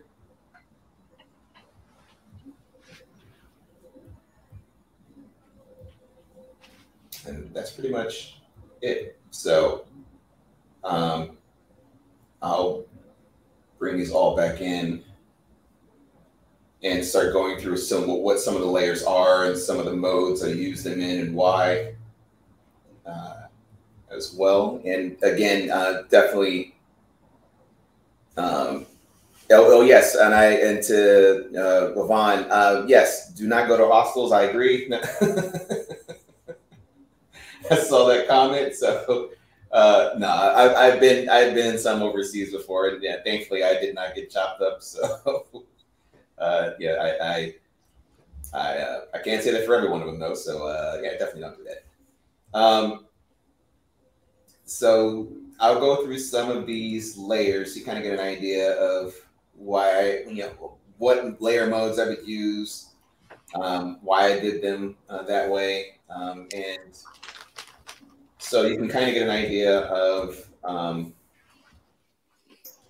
So this is a. Let me see.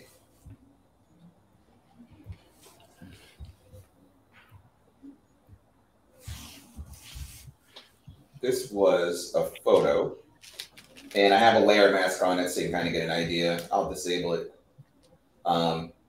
And I used this a portion of that photo to get that sky in the area that I liked. I masked it all out, and it's currently at normal, but I'll move it down to screen. And I'll drop the opacity back. That way, just enough where I can get a good silhouette of the buildings that are in the background. So I get a little extra punch just by having just the photo to kind of help bring that detail. And your question as far as do I get asked the question what your paintings mean a lot? Yeah, I mean, and that's absolutely, because I mean it can mean so much to to so many different other creative, individuals out there. So for me, I mean, for what my paintings mean, I mean, it just depends on the piece. For the most part, for me, I try to figure out, whatever I try to find a way to, express what I'm thinking or feeling at that time. And I try to be open and versatile to what I'm trying to learn and paint and design. I don't like to stick in one area. That's one thing I've learned over the nearly 30 years I've been doing it, is just trying to experiment and learn as many techniques as I can, especially in this space of digital art, because there's so much to learn. I mean, I was heavily into 3D until I got myself just more immersed in digital art and painting and doing concepts. So I merged what I've done in 3D a lot into my digital art. So whether it's using SketchUp or even some light Blender stuff, Steven's definitely the one to go to for Blender. But for me, I try to after I find whatever software will help me achieve a certain look, I try to learn as much as I can about that software. So I mean, the painting, whatever for me, these paintings mean a lot. I mean, it could be, again, client-based work where I have to convey a feeling or a mood. So I have to go in and figure out how to do that for them. And whether you know, regardless of what's happening now with AI art and all that kind of stuff, I have to be able to find, you know, a way of conveying a certain mood, and especially when it comes to gaming and movies, we have to be precise about what we're going for, because that's what, you know, a lot of the people are going to be using, whether it's an animation or live action. They're using what I do as a concept artist. That's going to be what they use as the look of the film. So I have to be able to convey that in 2D or whatever means I'm using in painting, and give that to the creative crew to go and do their thing to make these movies happen. So, you know, I'm right at that beginning stage of that stuff. So, perfect example, there was only one person working on, I worked on a Ninja Turtle movie back in like 2005, 4, something like that. And it was a CG animated movie, but there was only one artist to start that movie. And all that pressure was on me to do all that stuff in the beginning. So I led the style with the directors and producers, sat down with them, developed a look, and then they used that as the style for the film, and then they went in and hired some amazingly talented artists, and up across in the US we had maybe 15 to 20 of us, and then a whole staff of 400 animators, based off of my initial concept. So it started with me, but it branched out to hundreds of people based off of the initial art that I had done. So, it's very important to be able to be precise with a look and a style, especially in major production kind of work.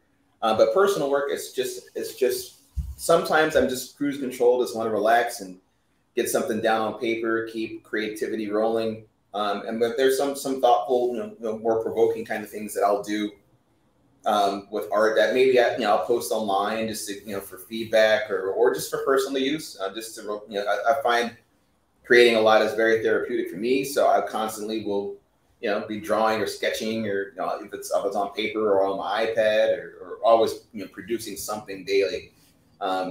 It's rare that I take off an entire day, which is not bad, but I do need to step away for some time, and I'm going to try to do that for once this year. So I got a few days left to try that out, but see how well that works. It must be gratifying and an honor to see a whole team of artists trying to produce your vision. And when it was an undertaking to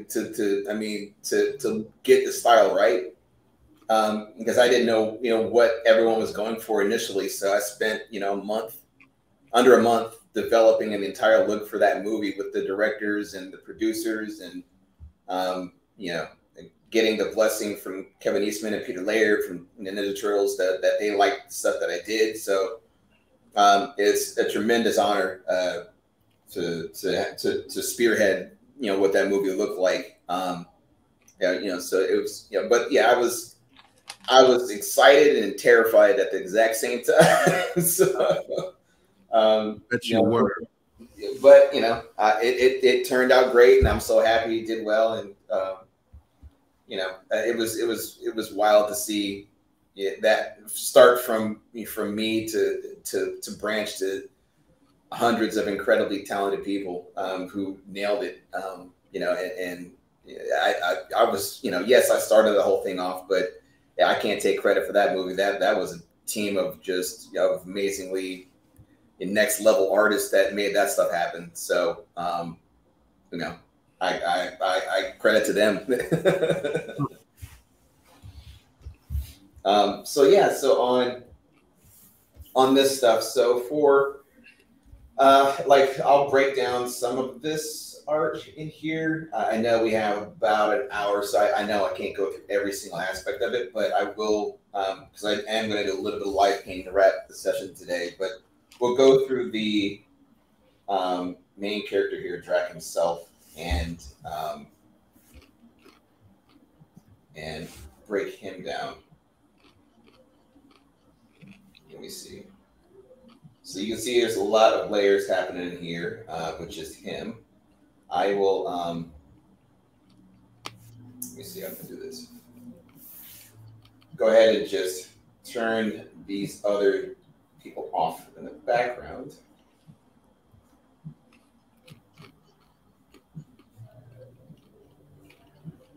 And I'll go ahead and group all of this. And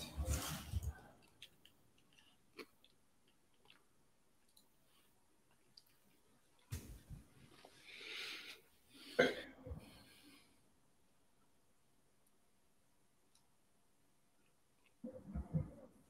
So we can get an idea of what he would look like before all that color correction and all that kind of stuff that happened. You can see that. And then I will go into his layers.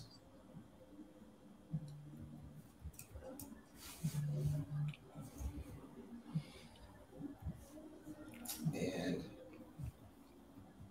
so you can definitely see I was piecing things together to get certain looks down. They wanted to have some gold chains. I was like, okay, I can do gold chains up in there. But it's all to get this stuff down. How much I needed to do to get this look to work for the team.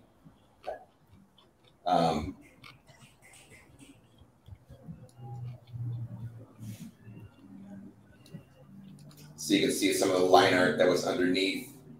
I drew it really quickly in Clip Studio, used it as my outline, and then I just painted right on top of it.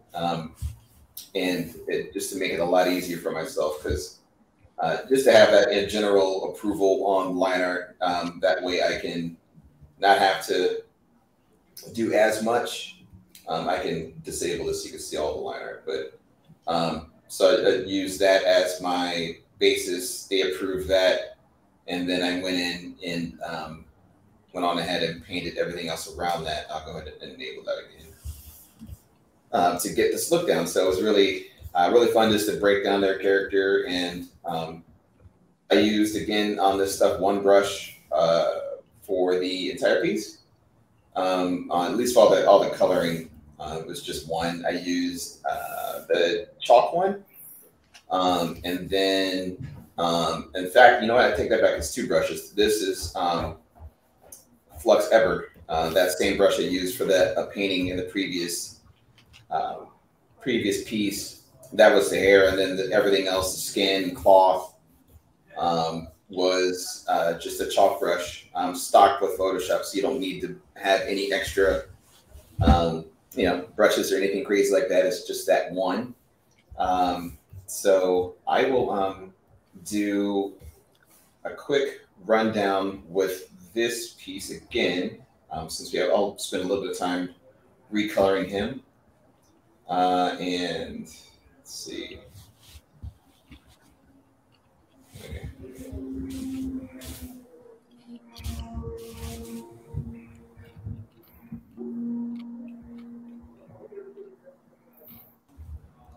Let me increase this canvas a little bit.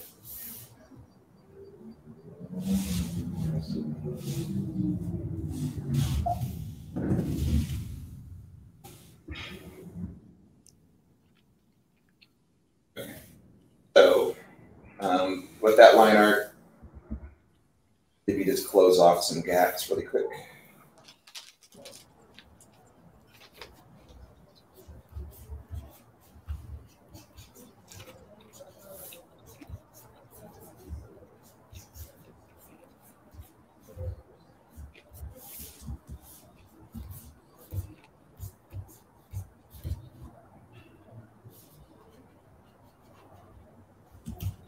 And as I'm going with this stuff, if you all have any questions whatsoever, please let me know. I want to make sure as I go through this stuff that I can answer again any questions that you may have.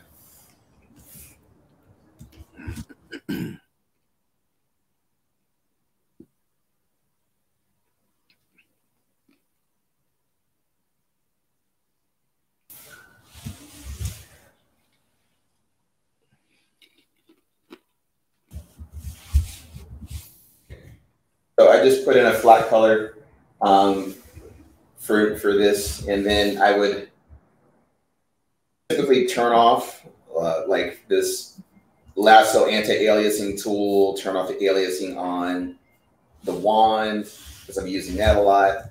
Turned off the aliasing on the paint bucket, which is off.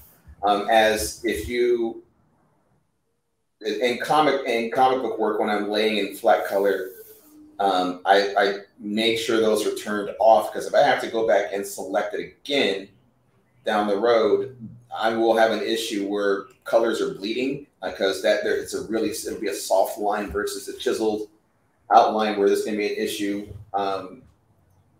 within that kind of stuff, to where in fact, I'll show you what it looks like. If it goes to print and a plate shifts, which do happen in comics, you'll see that under color, and you'll see this weird fuzziness underneath the liner that would show it'll show like multiple colors from everything that had bunched up next to each other.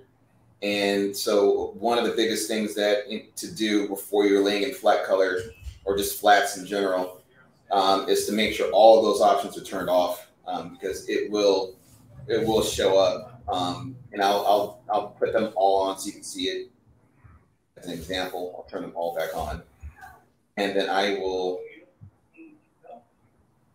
select this out.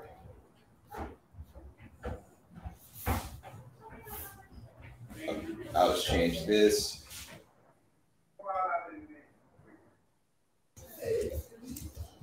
And I will have this, change this into a color too. I'm just making up some basic colors right now. I'm not really thinking about too much about what the actual colors are. I just want to make sure I give you an example.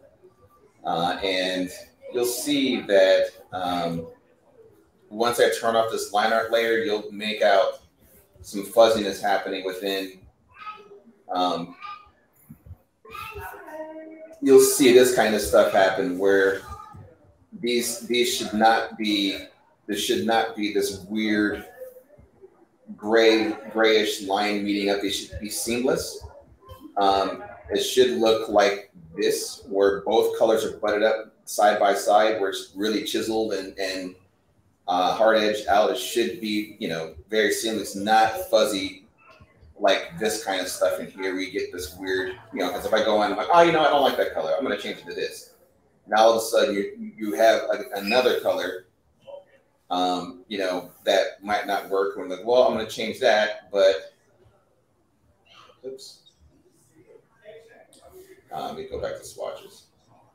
I can go change the color again, and now you've got all these extra fuzzy colors all of a sudden. So it's super important to make sure that stuff is turned off. Just so you can avoid having to go back and clean up a flat color, and save time, and avoid any crazy mistakes that can happen in printing. Because they have happened where I've literally seen a comic that I worked on where it shifted about, I don't know, maybe 2/16, where the line art was moved off the frame, and so none of the stuff was centered properly. So and sure enough, the color that was underneath from the team had this exact same stuff to it. So it just looked like it looked bad. So I'll just say that. And so it's really important just to have that kind of stuff, fixed in the beginning before it goes to final. I just avoid all that kind of stuff. So yeah, I'll continue to knock this out. And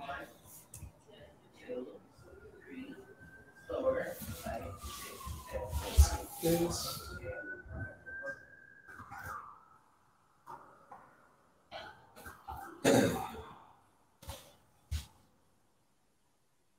I'm just going to quickly just block in some of this stuff, and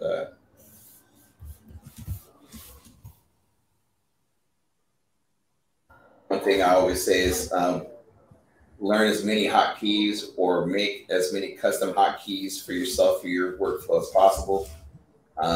It saves so much time. I mean, I even have hotkeys on the stylus to help me with stitching and all that kind of stuff in Photoshop. So I try to recommend at all times to, have, if you can, do learn hotkeys and get used to hotkeys. It's really, really important to have them for speed, because you can definitely move through pieces so much quicker when you start having that kind of stuff in your your tool set as you're moving through through your pieces, whether it's comics or concepts or just paintings in general. It's just great to have general knowledge of what the hotkeys are in Photoshop or any software for that matter, just for speed's sake. Especially when using like crazy menu-based things like Blender, where it's like 100 million options you can choose from to get to certain things. It's important to have those hotkeys down just to help get you through pieces.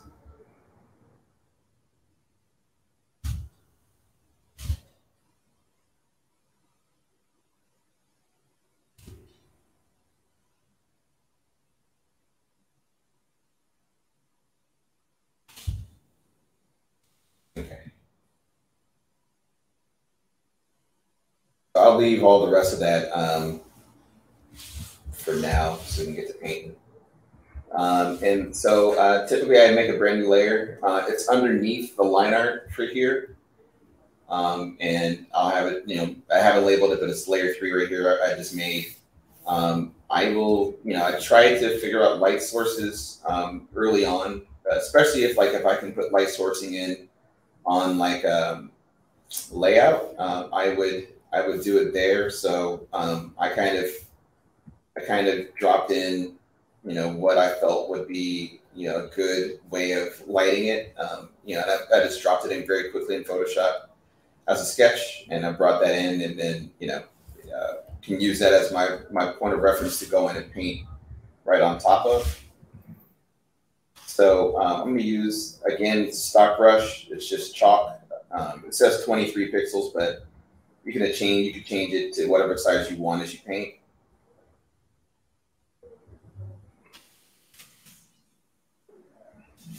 So there is, it's your preference as you're moving through your pieces. But I just have it. I just had made the brush at that size and just saved it out.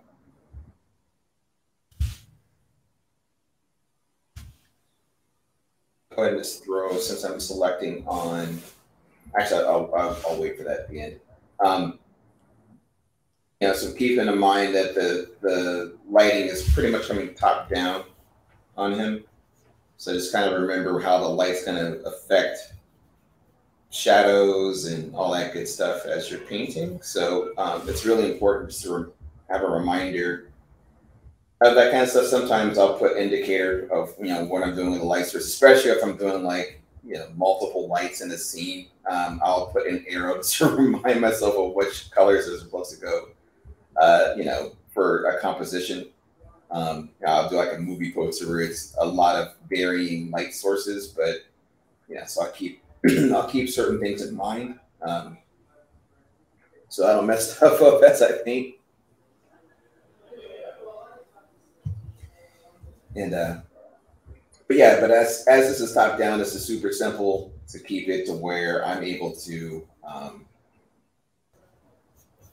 just remember where I'm placing my light sources at. There is definitely going to be ambient light, so like you saw in the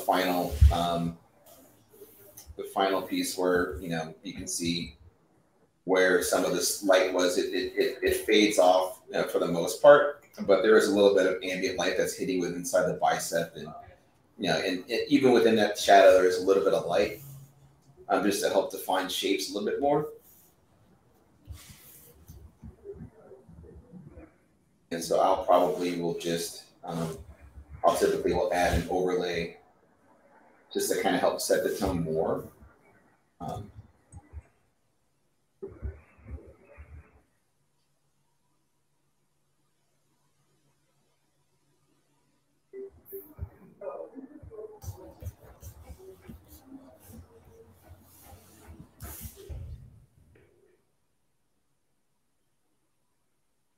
And then I can just paint underneath it. And if you're sampling color and you were trying to make sure you avoid any colors that are above it, you can always just change your options You can change your options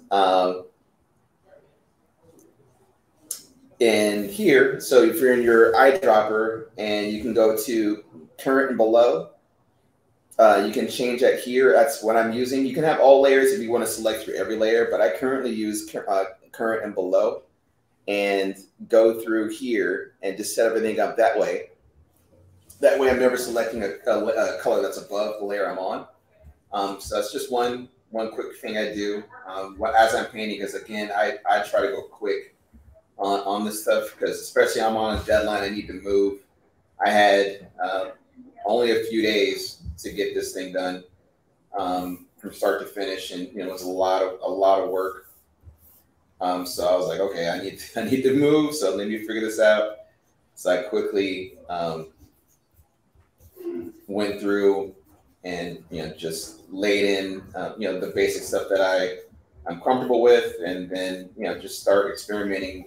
Especially as a brand new project, so brand new IP. So I need to make sure that I try to do something different with it, and make it its own look and style and color palette and all that kind of stuff. It's really important to keep trying things as I go. So I always want to experiment, especially with a brand new project that has not had a set look. That way I can maybe help to incorporate something that they may not have been thinking about, or if you've got a certain thing they're going for, then I can go in and help them develop that. And get that to work within the comic space or whatever it may be. So it's all of it is a very fun process. Again, just creating and doing stuff that I love to do all day. So it's great to experiment and with these types of projects and continue to learn.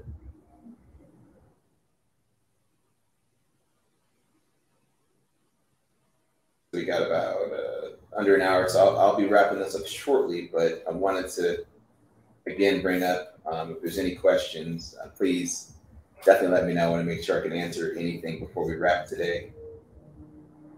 And for anyone who's just joining us now, at the end of the stream, I'll be giving everyone access to some custom brushes that everyone can use in Photoshop. Thanks to the team at Grep Brushes, who have been awesome to share some of my favorite brushes with everyone here on the stream today. So before we leave, I'll make sure that I get that link out one more time. That way you can have access to that. And additionally, my print sale running this weekend and merchandise stuff. There's all pretty much the two pieces that were done previously are available as prints and like merchandising. If you want phone cases or throw pillows, any of that cool stuff, it's all available on sale for this weekend, and that'll be my final sale of the year as I'm getting ready to get some new pieces released in January up to the site.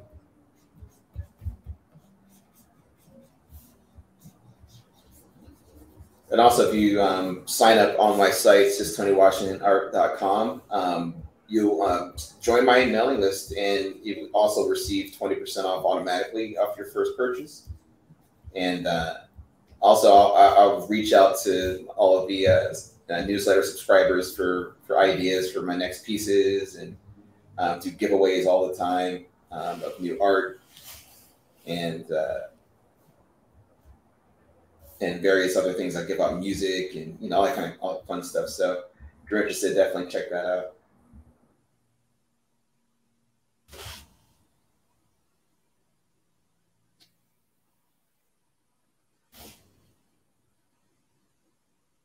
So as you can see, I'm normaling everything. I used to screen a lot as I got into first learning Photoshop. It kind of pushes everything to white, and it kind of gets a little too washed sometimes. So I just wanted to do mixing color like I normally would traditional medium,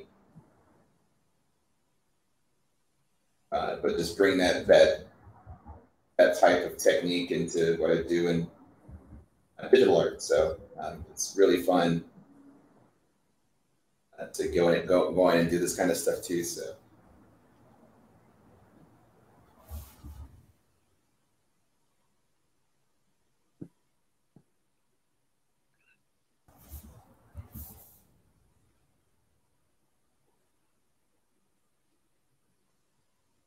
But yeah, continue to. I'm not really making any selections, as you can see. Sometimes I'll actually block an area out, so it's almost masked off from everything else, almost like doing like airbrushing, where you have film that's masking off other areas. But for the purpose of time, I want to make sure I can move through this fairly quickly for everyone before we wrap today. So I want to make sure that that's done for you guys.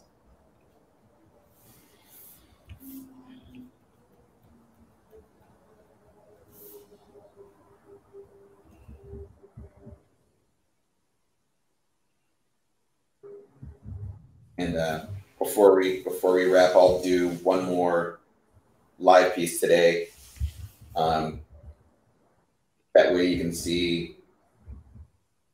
Actually a few minutes. I have a brand new piece that's coming to the site, and like I said, January it's going to be updating my landscape print series, and definitely can show you at least a sneak peek of what it looks like and how I'm going with it.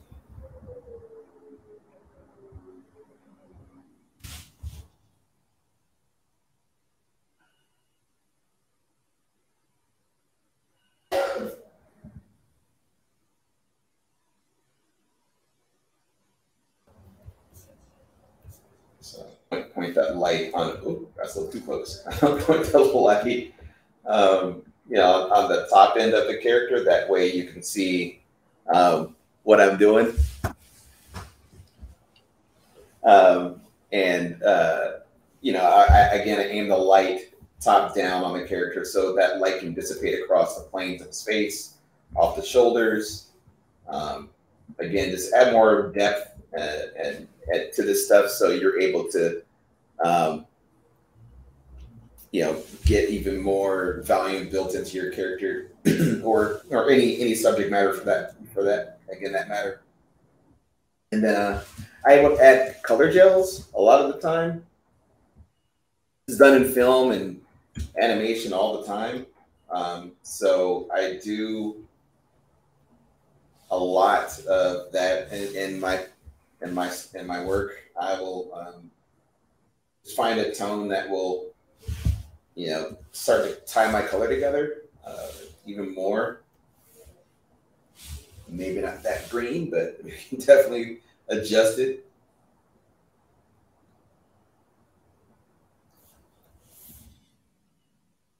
I kind of get an idea of what I would do. And then I would mask out the line art.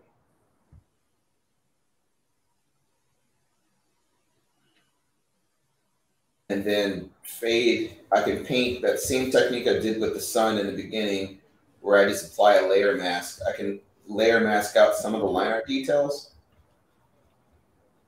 so it starts to fall into shape a little bit more with what I was doing with the underpainting.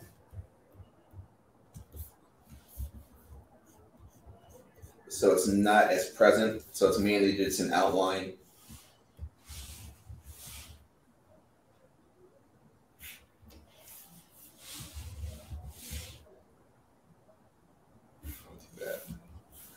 So if I'm doing like some rim lights, or also I can load the layer and then use the liner as that key to get me to get those really sharp key lights that can pop off the edge.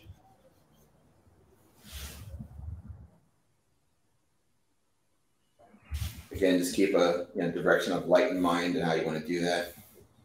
But you can go on the opposite side. Maybe there's another color that's influenced on this side. Change that a little bit.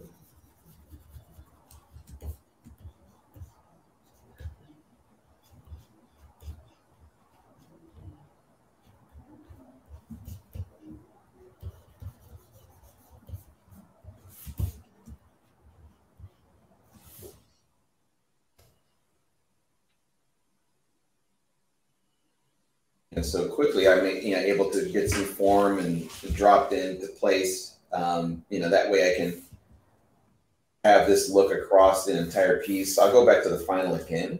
So you can see what he looked like there.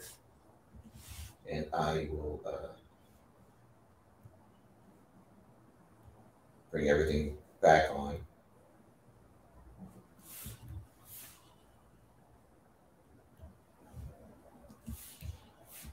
Oops.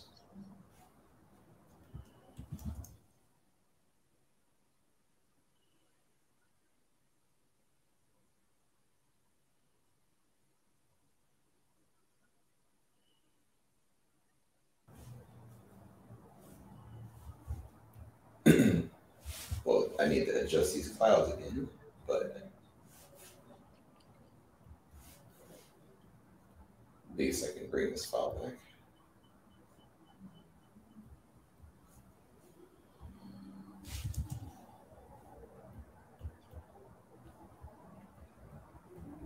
Oops.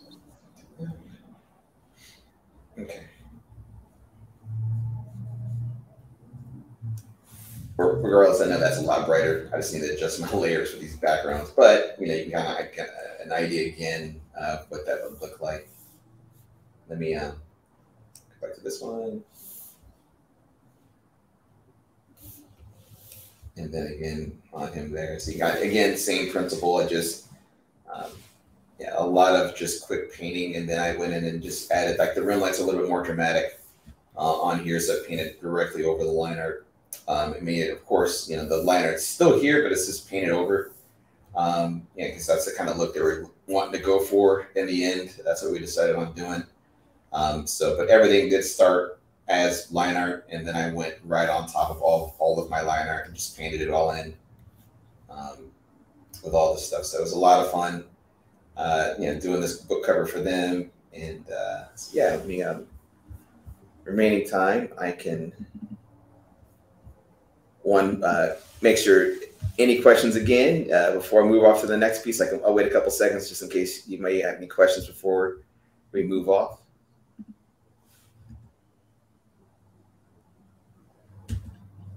Yes, no. Okay, let me go ahead and open up this current piece I'm working on. And that way I can goof off with some photos and show you guys some techniques with that too.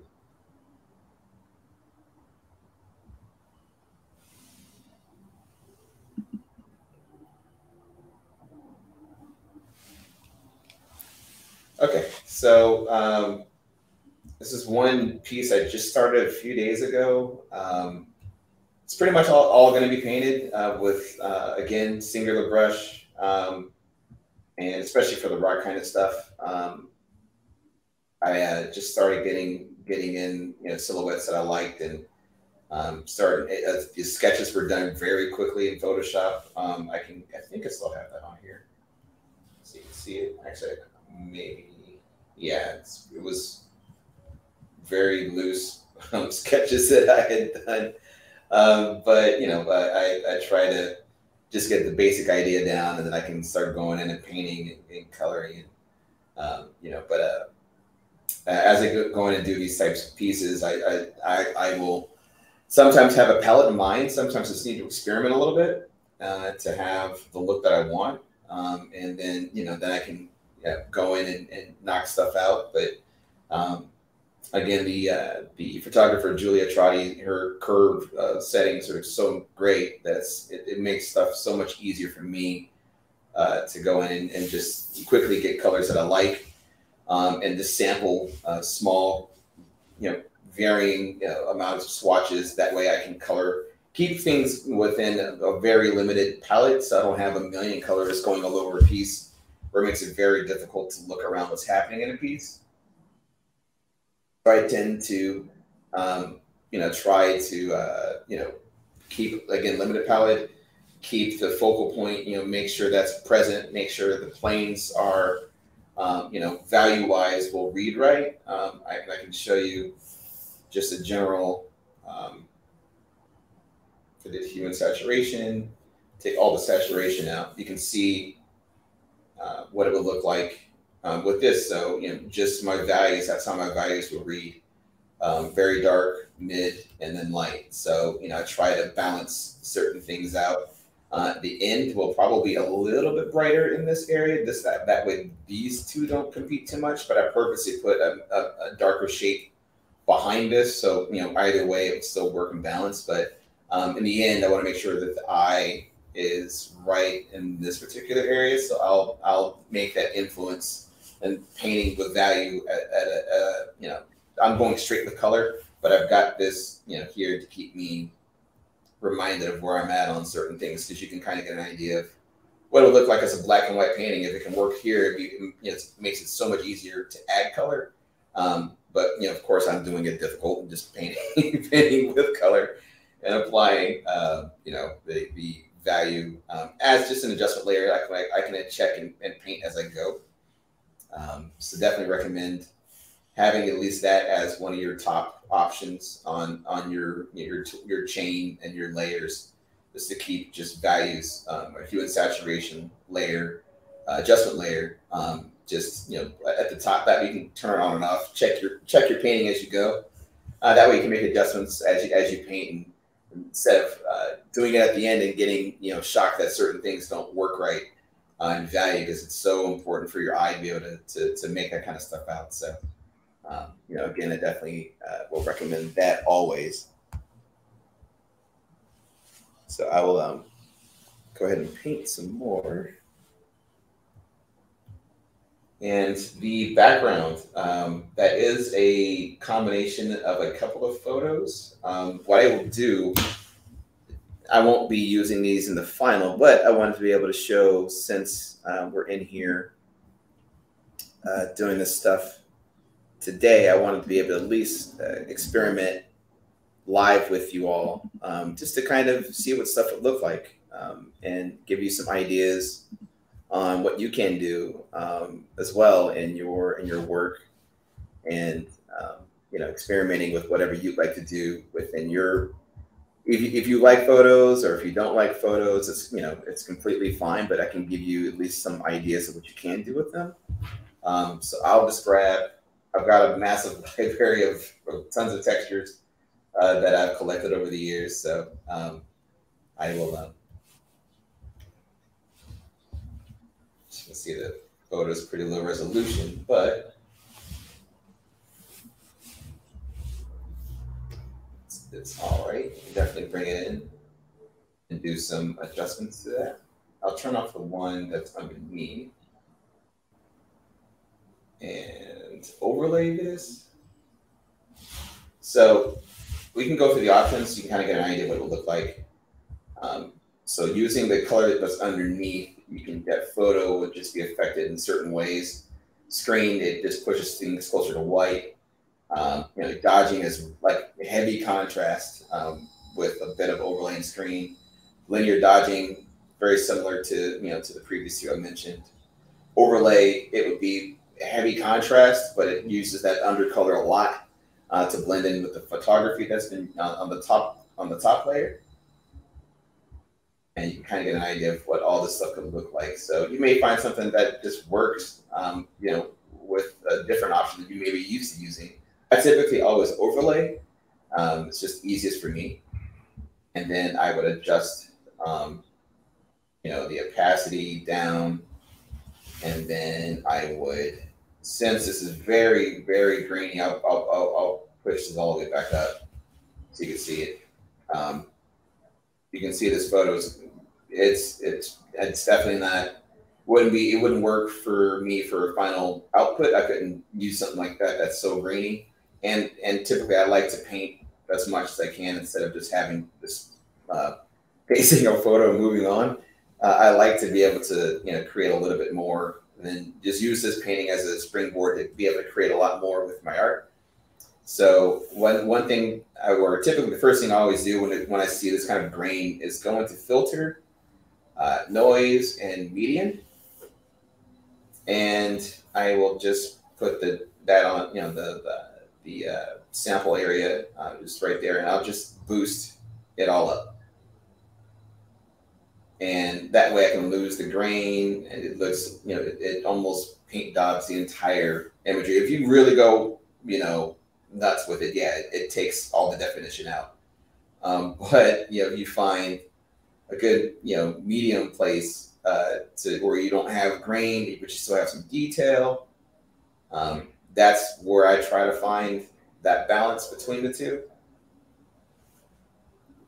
Because in the end, I'm going to be painting and applying my own, you know, paint strokes and all that kind of good stuff anyway. So I tend to just leave it in that area. And since I've already had some color underneath, this is the gray that I did underneath. I already have those colors here. So what I would do is just start to paint. If I wanted to keep this photo, I would find ways for it to work within the composition. And I would probably mask out some areas too, just because they might be a little too heavy on composition to where I'm starting to look at that area more than what's important, which is, you know, that central area where I'm going to have a figure standing in here. So I will try to just knock out or use a layer mask to drop some of these areas out. And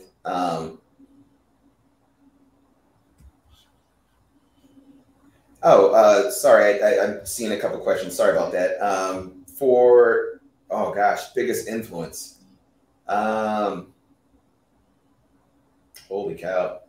I mean, honestly, what got me really into digital art was Spawn, you know, going for comics. But as a kid, it was Tron. That's what got me inspired, period, to do art. I mean, Star Wars definitely came out before it, and which is amazing. And the models were incredible, and the worlds were incredible. But something about Tron is what did it for me. You know, I'm sure I dated the heck out of myself right now, which is fine. But it was Tron, absolutely. That was the one that sparked how I started to do art in general. I was really, you know, captivated by the light cycle sequences, the disc fighting, the sound design, the graphics. I mean, back in the day, that was like, you know, top of the line CG, and it's still very cool to look at today. But that's what got me really inspired. So, but Spawn was what got me to wanting to do comics for a living. It was just, that was the first book I'd seen with digital coloring.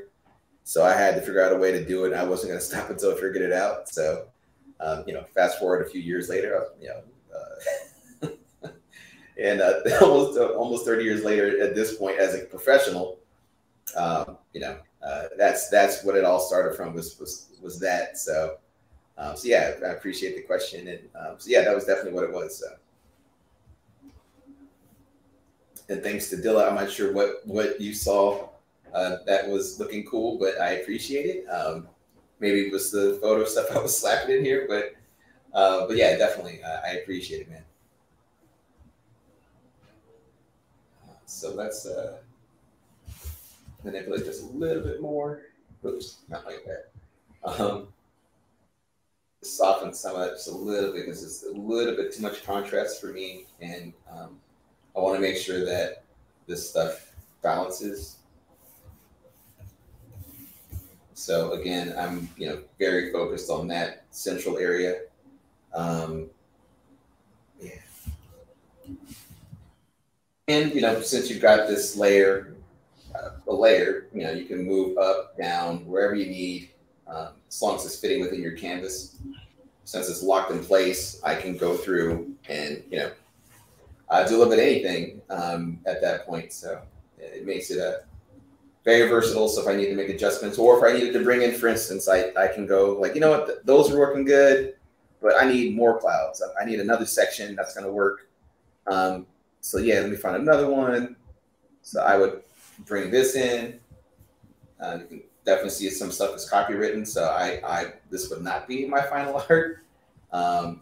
So I will close this out. Keep this into place.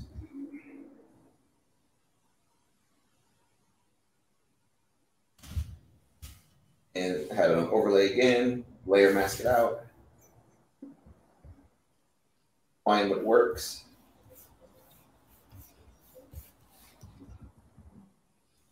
median out the areas that, you know, I won't want or don't want to have, you know, too grainy. And then, you know, use all of this again as a base. So, you know, now that that's there, you're like, you know, I like that, but I want to also float that and bring that on this side. You can do that too. You know, so it's very, yeah, you want to experiment. You know, I highly recommend just, you know, experimenting as much as you can and finding, you know, what works, you know, for you. You know, it's important that, I'll close this down and transform all this stuff. So now I've got that over in this area. So, I mean, that's, you know, very quickly you can have a good base to work from. Even though these won't be in the actual final piece, but just for the sake of this, you know, for demoing it, I can definitely use all three of these, and then I would just paint on top of them. Since I know my general light direction would be, these do have light that's coming from behind them, so I would need to make an adjustment that would fit in front of them, or, you know, or closer to, you know, painting out on top of them. So I would make another layer on top of them, and then start to paint in where the light would be based on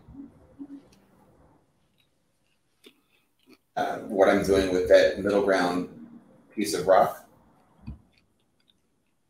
And I could use, if, you know, if you didn't want to use a brush, like a standard brush, you could go in and, like, for instance, I've got concept brushes. So if I didn't want to use just a standard brush, I could go use clouds, an actual cloud brush, and paint in clouds right on top of this with an actual cloud brush, and, you know, build and build out more, and continue to create volume. Again, the painting, the photos that were there, you know, aren't going to be there in final. I just use them as a base to kind of see where the composition is going to work, and then I can paint right on top of them, so they would not be there in the final work at all. I tend to always do as much as I can to make sure it's not 100% just a photo, especially if it's some artwork that is for sale or any of that kind of stuff. I try to avoid just slapping a photo on something and putting it on a, you know, a print site or you know, for sale at a show or any of that kind of stuff. So try to paint as much as I absolutely can to differentiate any inspirational type of stuff that I've used over the years. So I highly recommend that, and that you try to find a way to make it your own, you know, instead of just copy paste and say print. I don't recommend doing that. You know, but yeah, this stuff is, you get a lot of practice just, you know, constantly trying to find ways of improving what you do as an artist.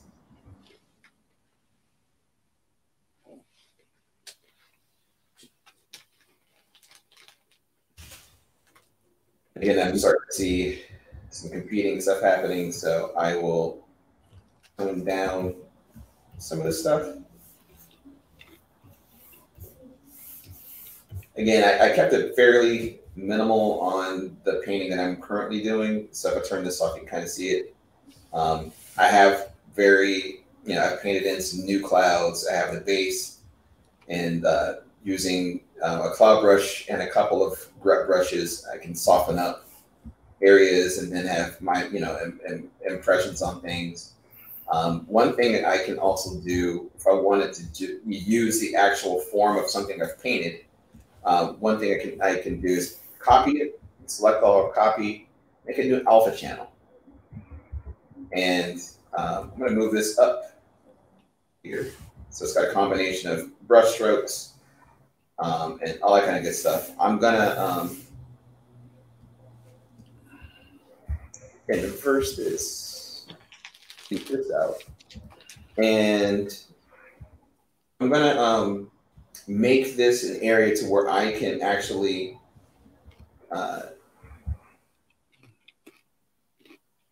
I'm gonna change the values on this. So I'm gonna use the darker values as a way of painting, and the gray value would be transparency, and then white would not even be affected at all. So you can see it here in the quick mask how it's now reddish. Turn that off. But now you can see I'm gonna use that alpha channel to create another color. So I'll go on top of this.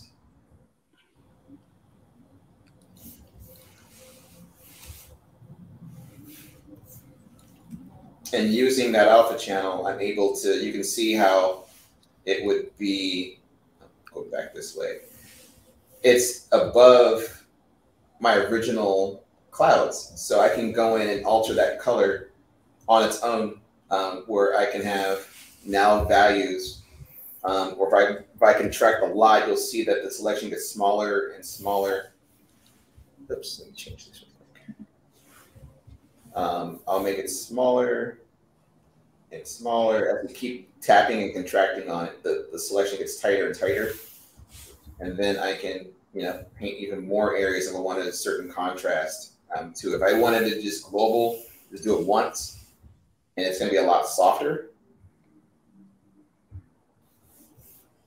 But the more I contract on that selection, that it gets tighter and tighter, and more detail is visible.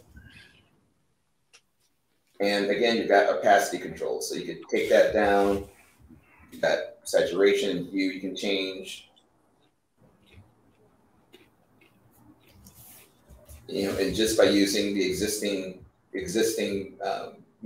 underpainting, I can use that as its own layer and do adjustments that way. Or if I want to move it a little bit, I can move it off, left or right. Up and down probably won't work because you'll start to see where that line is creased. But you can use that anyway. I make custom brushes that way. Bring in textures that way. So, for instance, if I wanted to use an actual photo, I can do. I'll bring in another one. I can show you that.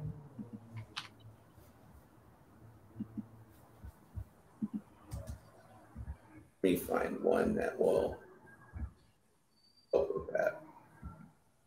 Let's try this one.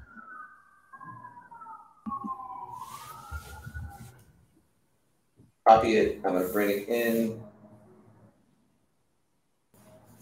Instead of making it a layer, I'm just going to go straight to alphas. You can see this is pretty small. It's okay.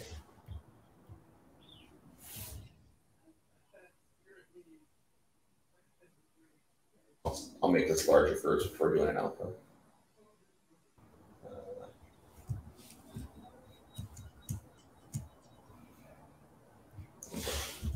So got that. I'll do that too. And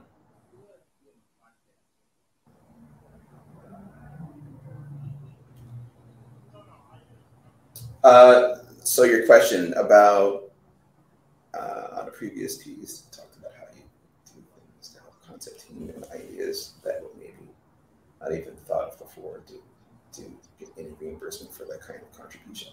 As far as reimbursement, not necessarily. I mean, they did take care of me on when I was doing stuff on Turtles, since they were very gracious when we had the premiere. They flew out part of the team out to Hong Kong to watch the movie out there with Studio HK. And they flew my wife and I out round trip, put us in a hotel for free. We stayed there for about almost 2 weeks. So if any contribution, that would have been, that was super awesome of them. But outside of that, not really. I mean, it was, dealing with concept and working with a team, we all just want to work together to figure out a way to amplify what we all do as artists. You know, so it was, you know, I was more than happy and honored to just work with such amazingly talented people. So, you know, as far as like a reimbursement kind of a thing, it would have been more just all of us. It was very cool for us to work together and learn as artists together for 2 years making that film. So, you know, it was very awesome for them to take care of me and my wife on the trip and all that stuff. But primarily it was just that learning experience, you know, that was my first major motion picture at the time. And, you know, to be able to have that kind of knowledge around such crazy talented people, you know, it was nuts. And yes, I did get credit. I am in the credits on the film. So I'm part of I actually forgot which credit I got on the film. It should have been color. No color is one of them. So it's been a minute. So yeah, if you happen to see TMNT, it came out in 2006, I think. In the credits, I am there. I may have been under VizDev or color or concept. Is one of those I was on. So yeah, it was a minute ago. So I did get credit. I just don't remember exactly what the credit was. Yeah, yeah. Why would people be giving you credit anyway? I mean, yeah, right. It's just Jason causing trouble. Yep.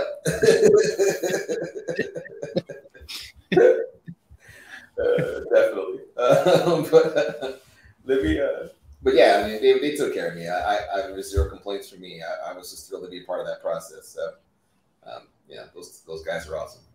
Unfortunately, the studio did close shortly after. I think I was on production on, because they had me working on a Zelda movie and a Gatchaman or Battle of the Planets movie at the same time. I left Turtles as they were wrapping animation. I had left to start working on other stuff for the company, and I was like doing concept on a Zelda movie. Unfortunately, never came out, and I was working at the same time with the Gatchaman team.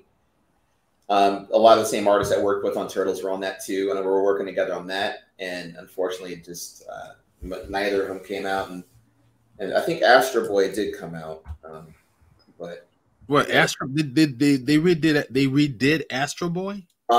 Yep, that came out 2009, 8, something like that. So yeah, I unfortunately did not work on Astro Boy, but I know they had, you know, some awesome talented people on that one too. So now that I've got that one in the same technique, it's now I'm just gonna, you know, bring it in as its own layer and paint right on top of this again. Put it down here.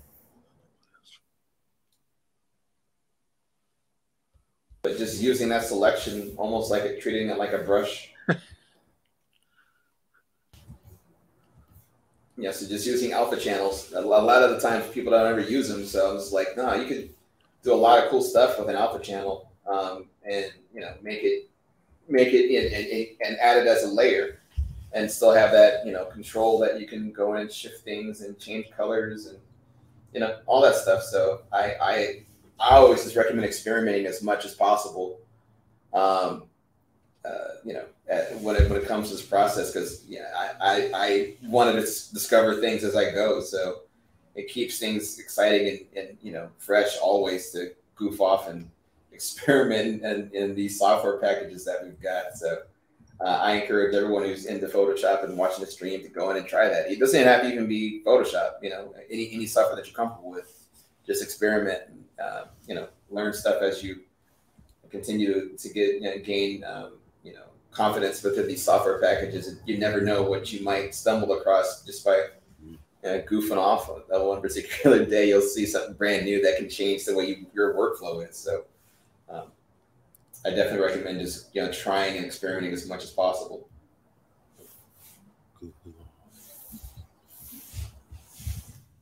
And I'll try to overlay in some, even though again I won't be using it on the final, but I think it's important to show what can be done.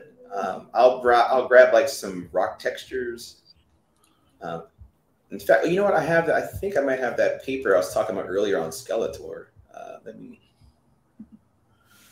I still can't get over the fact that they have a He-Man a universe or a He-Man convention. Yeah, man, it's great. They've actually changed it now, so it's no longer in California. It's in Ohio now. And so you got to fly to Ohio to get there now. I didn't go last year, or no, this year. I didn't go this year. I was like, nope, I'm not traveling out. But it is there again next year.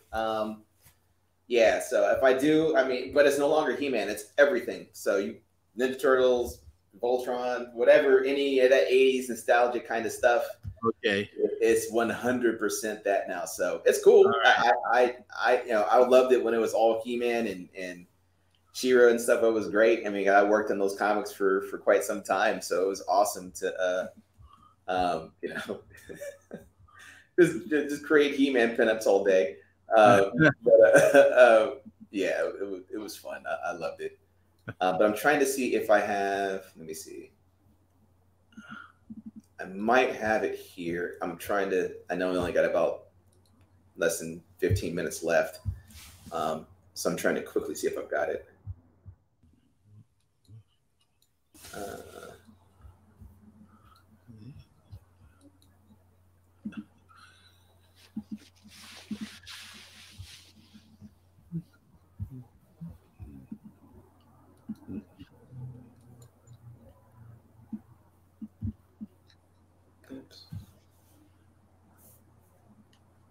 And as we wrap up, any last questions? I want to make sure, that I can help with anything. We should probably start talking about. You have a giveaway, don't you? Yeah, I've got a giveaway, and I think you were going to do brushes, right? Yep, I'll show that as I find this file. So anyone who just joined us on the stream and would like some free custom brushes, my partners over at Grunt Brushes have given me a link to provide to everybody. Just go to grubbrushes.com/Washington and you get access to 6 of my favorite brushes. I used them in the stream today, at least one of them, Flux Ever. But the other ones are equally powerful. I highly recommend that you, experiment as much as I was today, and maybe it'll help in your workflow. But definitely wanted to pass it back to you so you can have your giveaway. I think that's that one is a nice one. So I'm also putting I guess www.gruntbrushes.com. And I'm putting that in the chat box now. There we go. There it is. So everybody should now have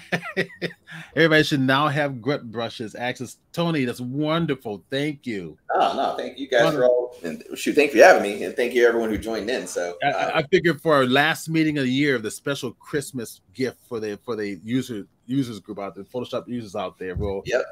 Anthony Washington on. They'll love it. No, have some brushes. Gray's got comments here. Let's see. There you go. Let's do that. If I miss comments, please. I can scroll through with you as I'm going through here. But I just wanted to quickly see if I have anything I can show before we get out of here today. And Waiwan, thank you so much. Thank you all for being here. We got a bunch of people on here. Thank you. Glad you liked the presentation. This is great. Yeah, thank you. Is it Alicidra? Commander Root, great to see you again. Cimarron, welcome. Cynthia, Anna, well, thank you for being here. Discord stream community, I guess welcome. You got the Drap Snat and good Tribble, I guess that is. Welcome. We got the Holitz Carmen's. I don't know. I killed that one. Sorry about that. IB Wilson, welcome. Jay Dilhins I guess Jay Dilhens SD, welcome. McNonsense, great to see you. Miramano, welcome. Small Streams SD community, welcome. And Yvonne 2023, welcome. There's more on here, but they're not showing up here in the chat. Got it. Thank you all for being here. Hey, we're going to do a giveaway. So this is how we're going to do it. Let me go get my notepad. And what I'm going to do in this notepad, let's go grab it. Notepad. All right. So let me go over here and share my screen now. There we go. Cool. All right. So on this notepad, I'm going to type in a number from 1 to 100. And whoever gets closest to the number will win a free subscription to a 1-year subscription to the Creative Cloud. That's the Adobe Creative Cloud. That's everything Adobe owns, okay? Everything but the Substance Suite you'll get access to. So I'm going to put a number in here right now. And what you guys are going to do is you're going to type in your number into the chat box. So do so now. So I'm going to pick a number. I'm going to go with 1 through 100. Thank you. All right. So numbers are coming in. All right. Let's see what we've got here. So from 1 through 100, put a number into the chat. So the closest person to my number will get the 1-year subscription to the Creative Cloud.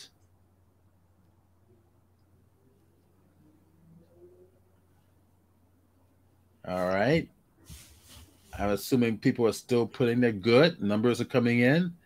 Just got one from McNonsense. Let's see.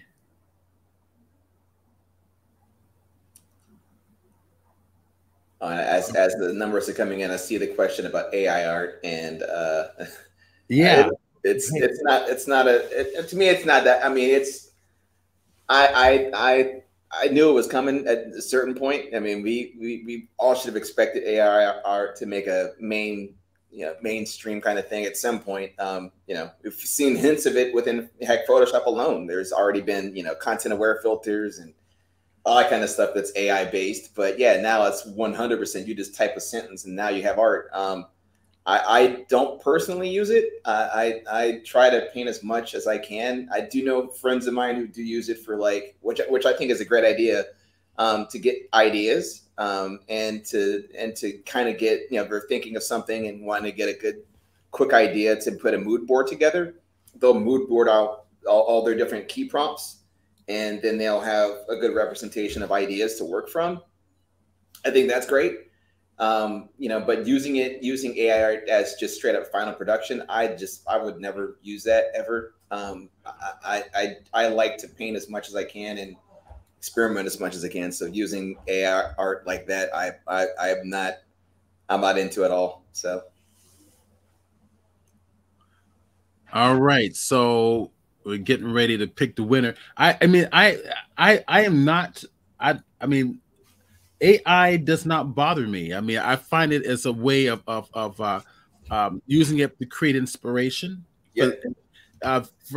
In a way that maybe you never thought off before. Yeah. Absolutely. Cool. Essence just put his number. Okay, so are we ready to go? So everybody put their number in from 1 to 100. Mandala didn't put anything in here, and I know he's here. So what's up? Yeah, man, get in there. What's Mandala's? He thinks he's better than the rest of them? Yes, I'm not putting a number. I don't want free Adobe Suite for a year. I don't need no Adobe.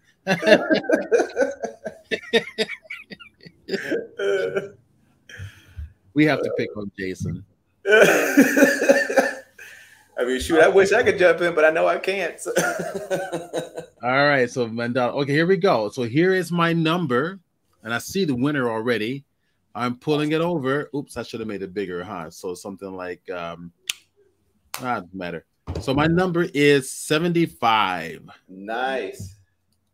All right, my number is 75. So the winner is going to be, I just had it here in front of me. Here it's DJ Arnold, I guess it is. You are the winner of the Creative Cloud 1-year subscription. So this is what I need you to do. I need you to put. I'm gonna give you my personal email address now. Email me. Let me know that you are the winner. Email me so that I have your email address, and I'll send that on to Adobe. They will reach out to you. Okay, they'll reach back out to you and let you know, welcome you to the Creative Cloud community, and they will give you a license number, a license code. Okay, and come on, I'm going to go type in the rest of my email address here. Cool.